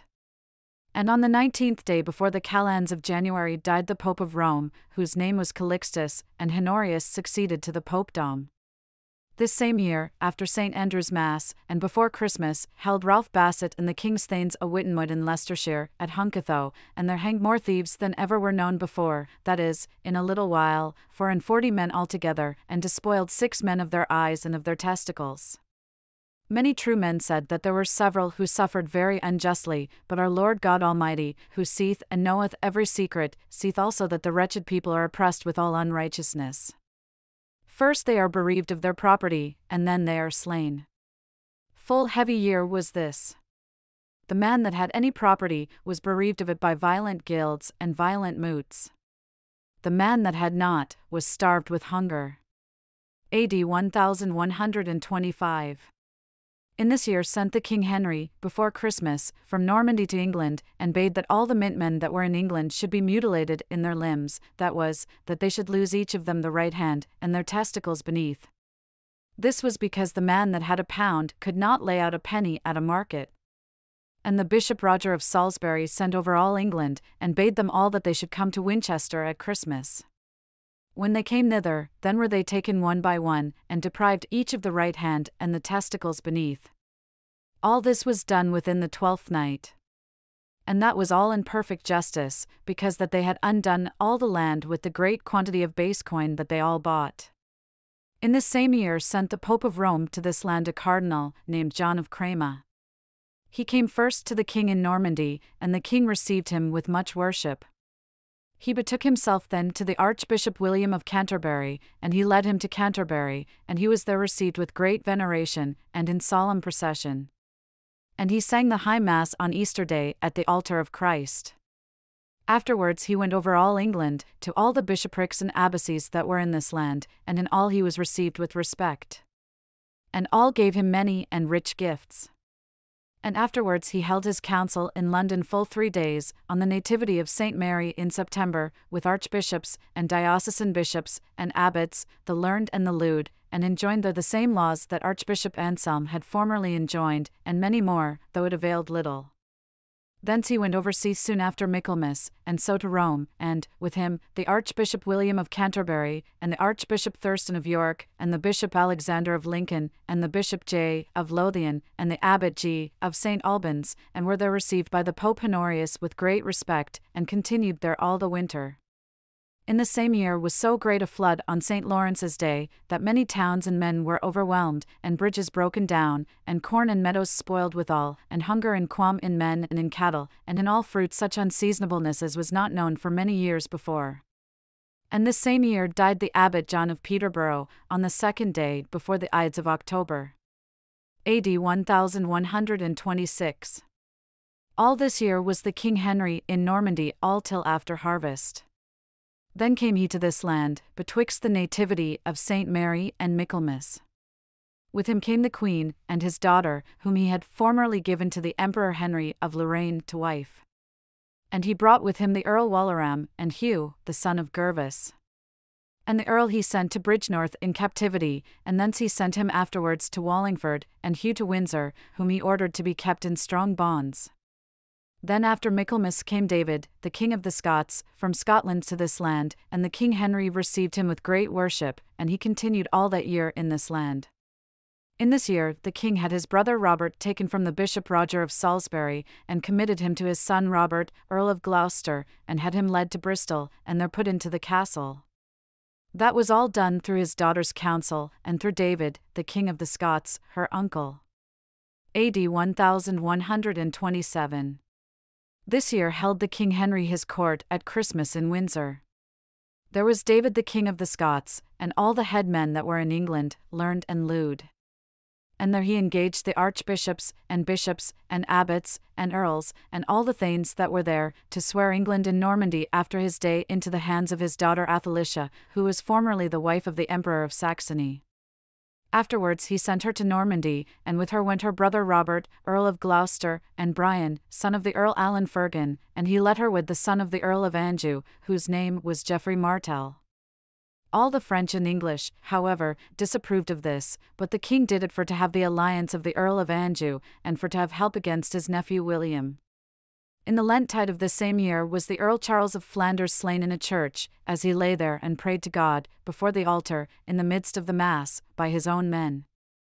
And the King of France brought William, the son of the Earl of Normandy, and gave him the earldom, and the people of that land accepted him. This same William had before taken to wife the daughter of the Earl of Anjou, but they were afterwards divorced on the plea of consanguinity. This was all through the King Henry of England.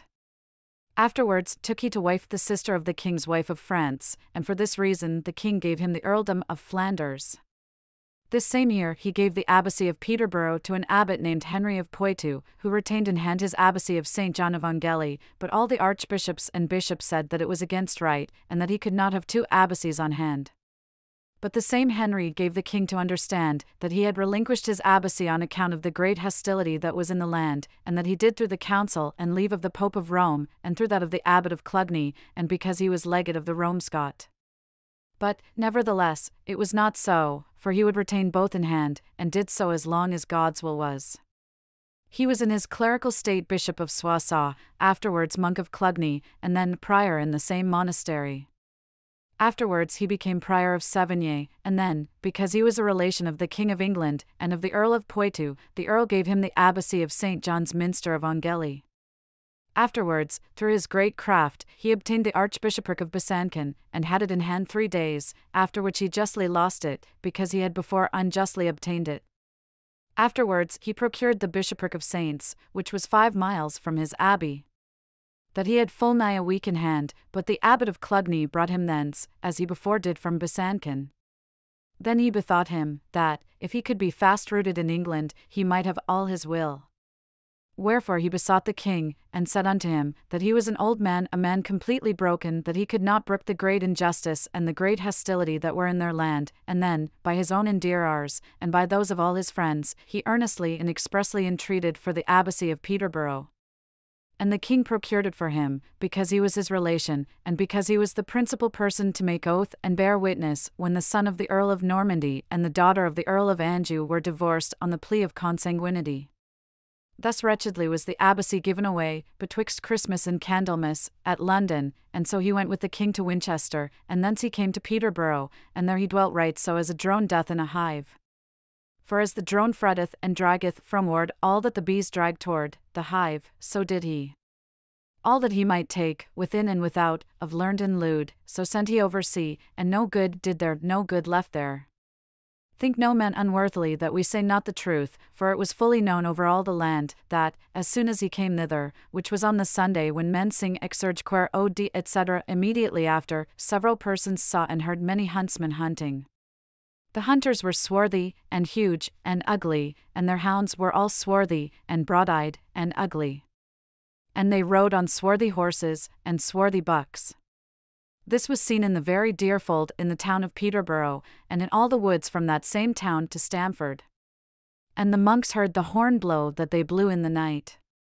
Credible men, who watched them in the night, said that they thought there might well be about 20 or 30 horn blowers.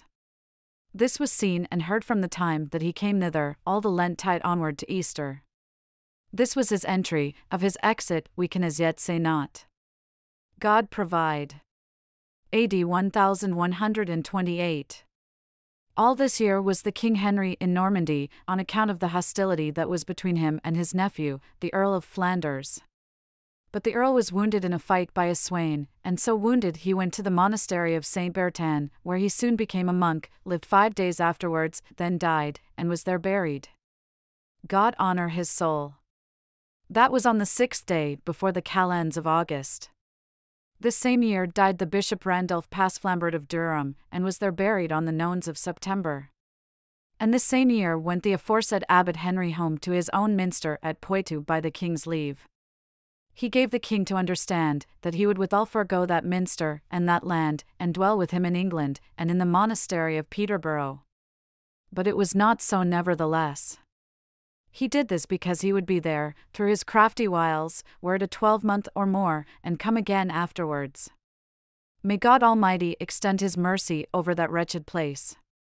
This same year came from Jerusalem Hugh of the Temple to the king in Normandy, and the king received him with much honor, and gave him rich presents in gold and in silver.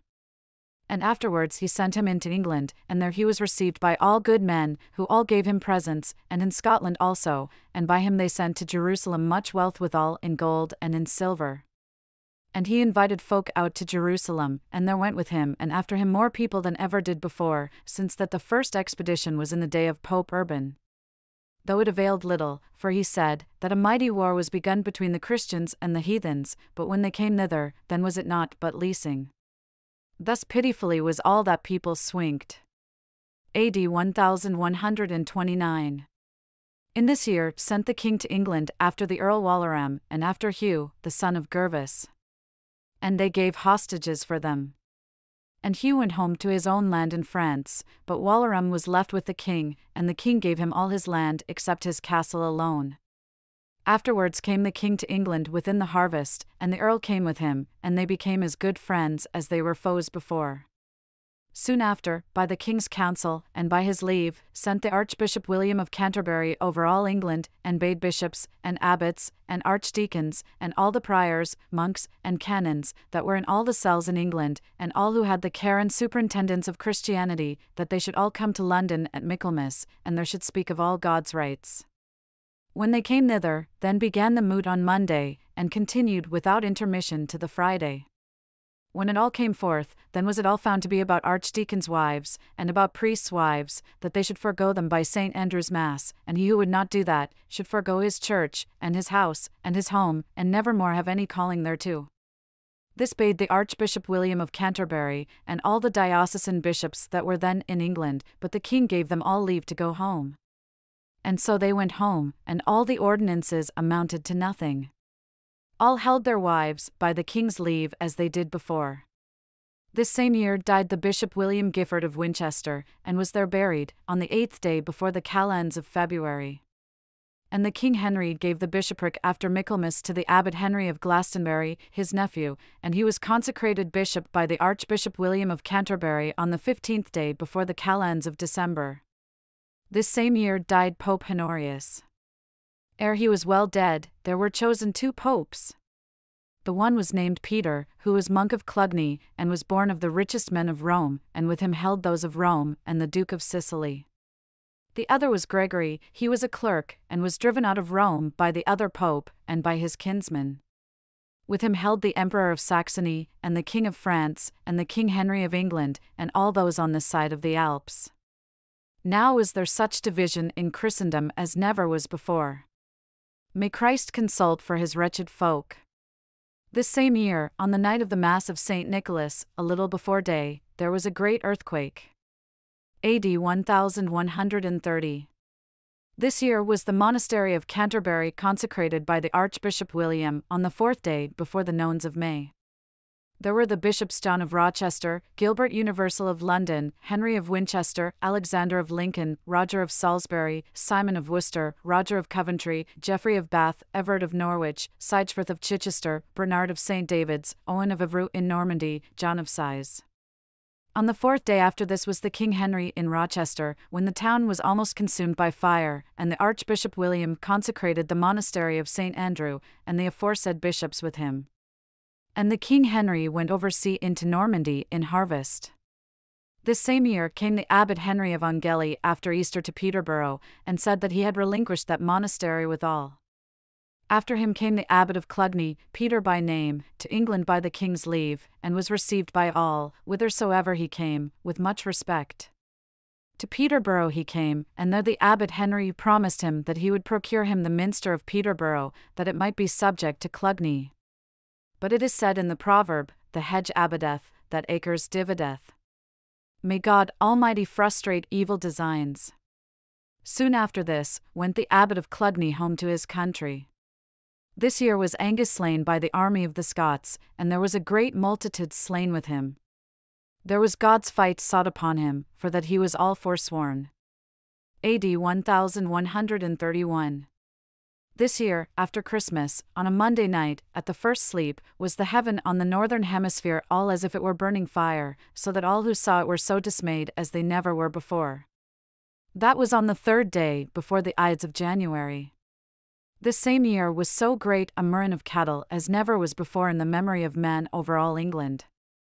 That was in neat cattle and in swine, so that in a town where there were 10 ploughs going, or 12, there was not left one, and the man that had 200 or 300 swine had not one left.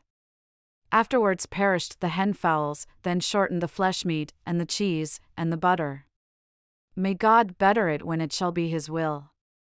And the King Henry came home to England before harvest, after the Mass of St. Peter ad Vincula. This same year went the Abbot Henry, before Easter, from Peterborough oversea to Normandy, and there spoke with the king, and told him that the Abbot of Clugny had desired him to come to him, and resign to him the abbacy of Ongelly, after which he would go home by his leave. And so he went home to his own minster, and there remained even to Midsummer Day. And the next day after the festival of St. John chose the monks and abbot of themselves, brought him into the church in procession, sang Te Deum Laudamus, rang the bells, set him on the abbot's throne, did him all homage, as they should do their abbot, and the earl, and all the head men, and the monks of the minster, drove the other abbot Henry out of the monastery. And they had need, for in 25 winters had they never hailed one good day. Here failed him all his mighty crafts. Now it behoved him that he crope in his skin into every corner, if peradventure there were any unrusty wrench, whereby he might yet once more betray Christ and all Christian people. Then retired he into Clugny, where he was held so fast that he could not move east or west. The abbot of Clugny said that they had lost St. John's Minster through him, and through his great sottishness. Then could he not better recompense them, but he promised them, and swore oaths on the Holy Cross, that if he might go to England he should get them the Minster of Peterborough, so that he should set there the prior of Clugny, with a churchwarden, a treasurer, and a sacristan, and all the things that were within the minster and without, he should procure for them. Thus he departed into France, and there remained all that year. Christ provide for the wretched monks of Peterborough, and for that wretched place. Now do they need the help of Christ and of all Christian folk. AD 1132. This year came King Henry to this land. Then came Abbot Henry, and betrayed the monks of Peterborough to the king, because he would subject that minster to Clugny, so that the king was well nigh entrapped, and sent after the monks. But through the grace of God, and through the Bishop of Salisbury, and the Bishop of Lincoln, and the other rich men that were there, the king knew that he proceeded with treachery. When he no more could do, then would he that his nephew should be abbot of Peterborough. But Christ forbade. Not very long after this was it that the king sent after him, and made him give up the abbey of Peterborough, and go out of the land. And the king gave the abbacy to a prior of St. Neots, called Martin, who came on St. Peter's Mass Day with great pomp into the minster. AD 1135. In this year went the King Henry oversea at the Lammas, and the next day, as he lay asleep on ship, the day darkened over all lands, and the sun was all as it were a 3-night-old moon, and the stars about him at midday. Men were very much astonished and terrified, and said that a great event should come hereafter. So it did, for that same year was the king dead, the next day after St. Andrew's Mass Day, in Normandy. Then was there soon tribulation in the land, for every man that might, soon robbed another. Then his sons and his friends took his body, and brought it to England, and buried it at Reading. A good man he was, and there was great dread of him. No man durst do wrong with another in his time. Peace he made for man and beast. Whoso bare his burthen of gold and silver, durst no man say aught to him but good. Meanwhile was his nephew come to England, Stephen de Blois. He came to London, and the people of London received him, and sent after the Archbishop William Kerboyle, and hallowed him to king on Midwinter Day. In this king's time was all dissension, and evil, and rapine, for against him rose soon the rich men who were traitors, and first of all Baldwin de Redvers, who held Exeter against him. But the king beset it, and afterwards Baldwin accorded. Then took the others, and held their castles against him, and David, king of Scotland, took to Wessington against him. Nevertheless, their messengers passed between them, and they came together, and were settled, but it availed little. AD 1137. This year went the King Stephen oversea to Normandy, and there was received, for that they concluded that he should be all such as the uncle was, and because he had got his treasure, but he dealed it out, and scattered it foolishly. Much had King Henry gathered, gold and silver, but no good did men for his soul thereof. When the King Stephen came to England, he held his council at Oxford, where he seized the Bishop Roger of Sarum, and Alexander, Bishop of Lincoln, and the Chancellor Roger, his nephew, and threw all into prison till they gave up their castles. When the traitors understood that he was a mild man, and soft, and good, and no justice executed, then did they all wonder. They had done him homage, and sworn oaths, but they no truth maintained. They were all forsworn, and forgetful of their troth, for every rich man built his castles, which they held against him, and they filled the land full of castles. They cruelly oppressed the wretched men of the land with castle works, and when the castles were made, they filled them with devils and evil men. Then took they those whom they supposed to have any goods, both by night and by day, laboring men and women, and threw them into prison for their gold and silver, and inflicted on them unutterable tortures, for never were any martyrs so tortured as they were. Some they hanged up by the feet, and smoked them with foul smoke, and some by the thumbs, or by the head, and hung coats of mail on their feet. They tied knotted strings about their heads, and twisted them till the pain went to the brains. They put them into dungeons, wherein were adders, and snakes, and toads, and so destroyed them. Some they placed in a cursed house, that is, in a chest that was short and narrow, and not deep, wherein they put sharp stones, and so thrust the man therein, that they broke all the limbs. In many of the castles were things loathsome and grim, called sachenteges, of which 2 or 3 men had enough to bear one. It was thus made, that is, fastened to a beam, and they placed a sharp iron collar about the man's throat and neck, so that he could in no direction either sit, or lie, or sleep, but bear all that iron. Many thousands they wore out with hunger. I neither can, nor may I tell all the wounds and all the pains which they inflicted on wretched men in this land. This lasted the 19 winters, while Stephen was king, and it grew continually worse and worse. They constantly laid guilds on the towns, and called it tensiri, and when the wretched men had no more to give, then they plundered and burned all the towns, that well thou mightest go a whole day's journey, and never shouldest thou find a man sitting in a town, nor the land tilled. Then was corn dear, and flesh, and cheese, and butter, for none was there in the land. Wretched men starved of hunger. Some had recourse to alms, who were for a while rich men, and some fled out of the land. Never yet was there more wretchedness in the land, nor ever did heathen men worse than they did, for, after a time, they spared neither church nor churchyard, but took all the goods that were therein, and then burned the church and all together. Neither did they spare a bishop's land, or an abbot's, or a priest's, but plundered both monks and clerks, and every man robbed another who could. If 2 men, or 3, came riding to a town, all the township fled for them, concluding them to be robbers. The bishops and learned men cursed them continually, but the effect thereof was nothing to them, for they were all accursed, and forsworn, and abandoned. To till the ground was to plough the sea, the earth bare no corn, for the land was all laid waste by such deeds, and they said openly that Christ slept, and his saints. Such things, and more than we can say, suffered we 19 winters for our sins. In all this evil time held Abbot Martin his abbacy 20 years and a half, and 8 days, with much tribulation, and found the monks and the guests everything that behoved them, and held much charity in the house, and, notwithstanding all this, wrought on the church, and set their 2 lands in rents, and enriched it very much, and bestowed vestments upon it. And he brought them into the new minster on St. Peter's Mass Day with much pomp, which was in the year, from the incarnation of our Lord, 1140, and in the 23rd from the destruction of the place by fire. And he went to Rome, and there was well received by the Pope Eugenius, from whom he obtained their privileges, one for all the lands of the abbey, and another for the lands that adjoined to the churchyard, and, if he might have lived longer, so he meant to do concerning the treasury. And he got in the lands that rich men retained by main strength. Of William Malduit, who held the castle of Rockingham, he won Cotingham and Easton, and of Hugh de Walteville, he won Hertlingbury and Stanwick, and 60 shillings from Old Winkle each year. And he made many monks, and planted a vineyard, and constructed many works, and made the town better than it was before. He was a good monk and a good man, and for this reason God and good men loved him. Now we will relate in part what happened in King Stephen's time.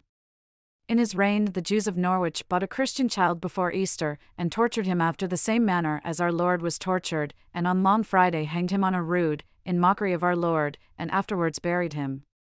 They supposed that it would be concealed, but our Lord showed that he was a holy martyr. And the monks took him, and buried him with high honor in the minster. And through our Lord he worketh wonderful and manifold miracles, and is called Street William. A.D. 1138. In this year came David, king of Scotland, with an immense army to this land.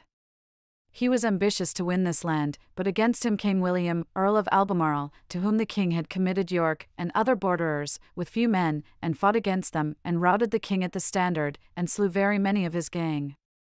AD 1140. In this year wished the king Stephen to take Robert, Earl of Gloucester, the son of King Henry, but he could not, for he was aware of it. After this, in the Lent, the sun and the day darkened about the noontide of the day, when men were eating, and they lighted candles to eat by.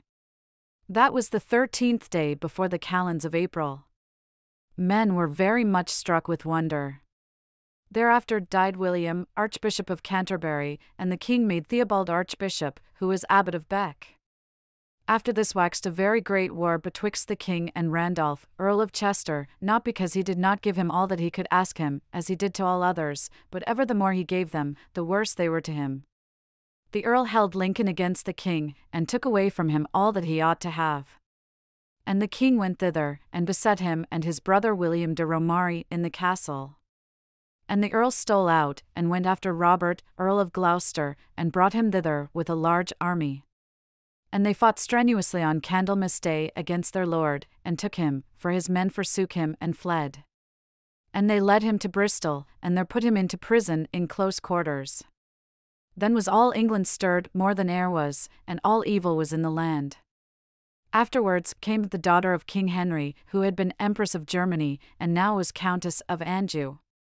She came to London, but the people of London attempted to take her, and she fled, losing many of her followers. After this the Bishop of Winchester, Henry, the brother of King Stephen, spake with Earl Robert, and with the Empress, and swore them oaths, that he never more would hold with the king, his brother, and cursed all the men that held with him, and told them, that he would give them up Winchester, and he caused them to come thither. When they were therein, then came the king's queen with all her strength, and beset them, so that there was great hunger therein. When they could no longer hold out, then stole they out, and fled, but those without were aware, and followed them, and took Robert, Earl of Gloucester, and led him to Rochester, and put him there into prison, but the empress fled into a monastery. Then went the wise men between the king's friends and the earl's friends, and settled so that they should let the king out of prison for the earl, and the earl for the king, and so they did.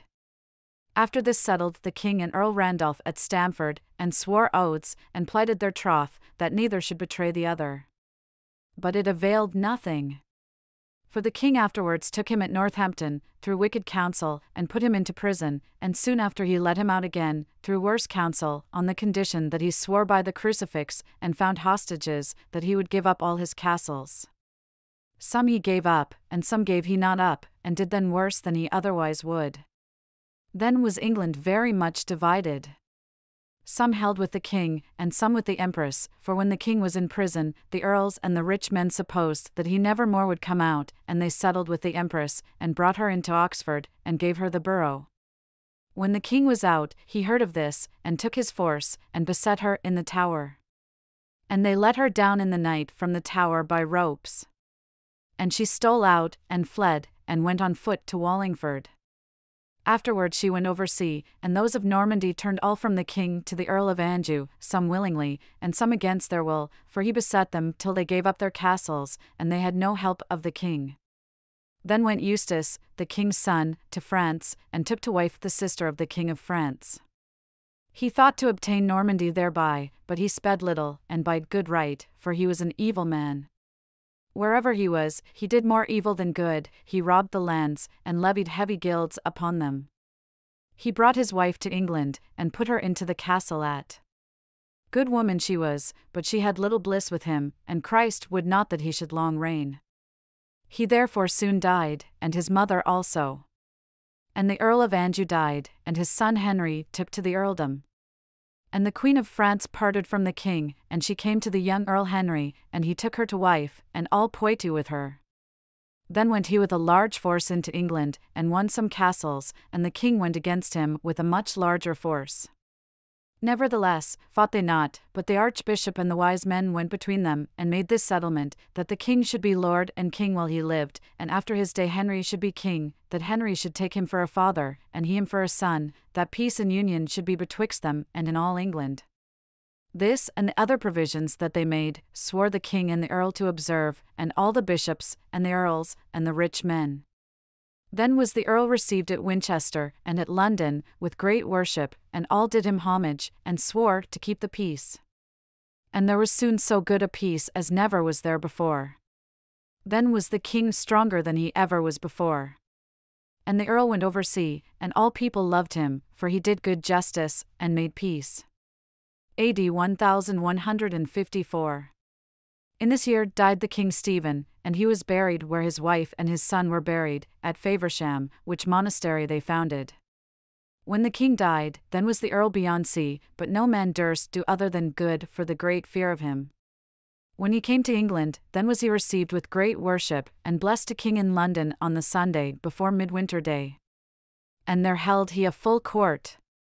The same day that Martin, abbot of Peterborough, should have gone thither, then sickened he, and died on the 4th day before the nones of January, and the monks, within the day, chose another of themselves, whose name was William de Walteville, a good clerk, and good man, and well beloved of the king, and of all good men. And all the monks buried the abbot with high honours. And soon the newly chosen abbot, and the monks with him, went to Oxford to the king. And the king gave him the abbacy, and he proceeded soon afterwards to Peterborough, where he remained with the abbot ere he came home. And the king was received with great worship at Peterborough, in full procession. And so he was also at Ramsey, and at Thorney, and at Spalding, and at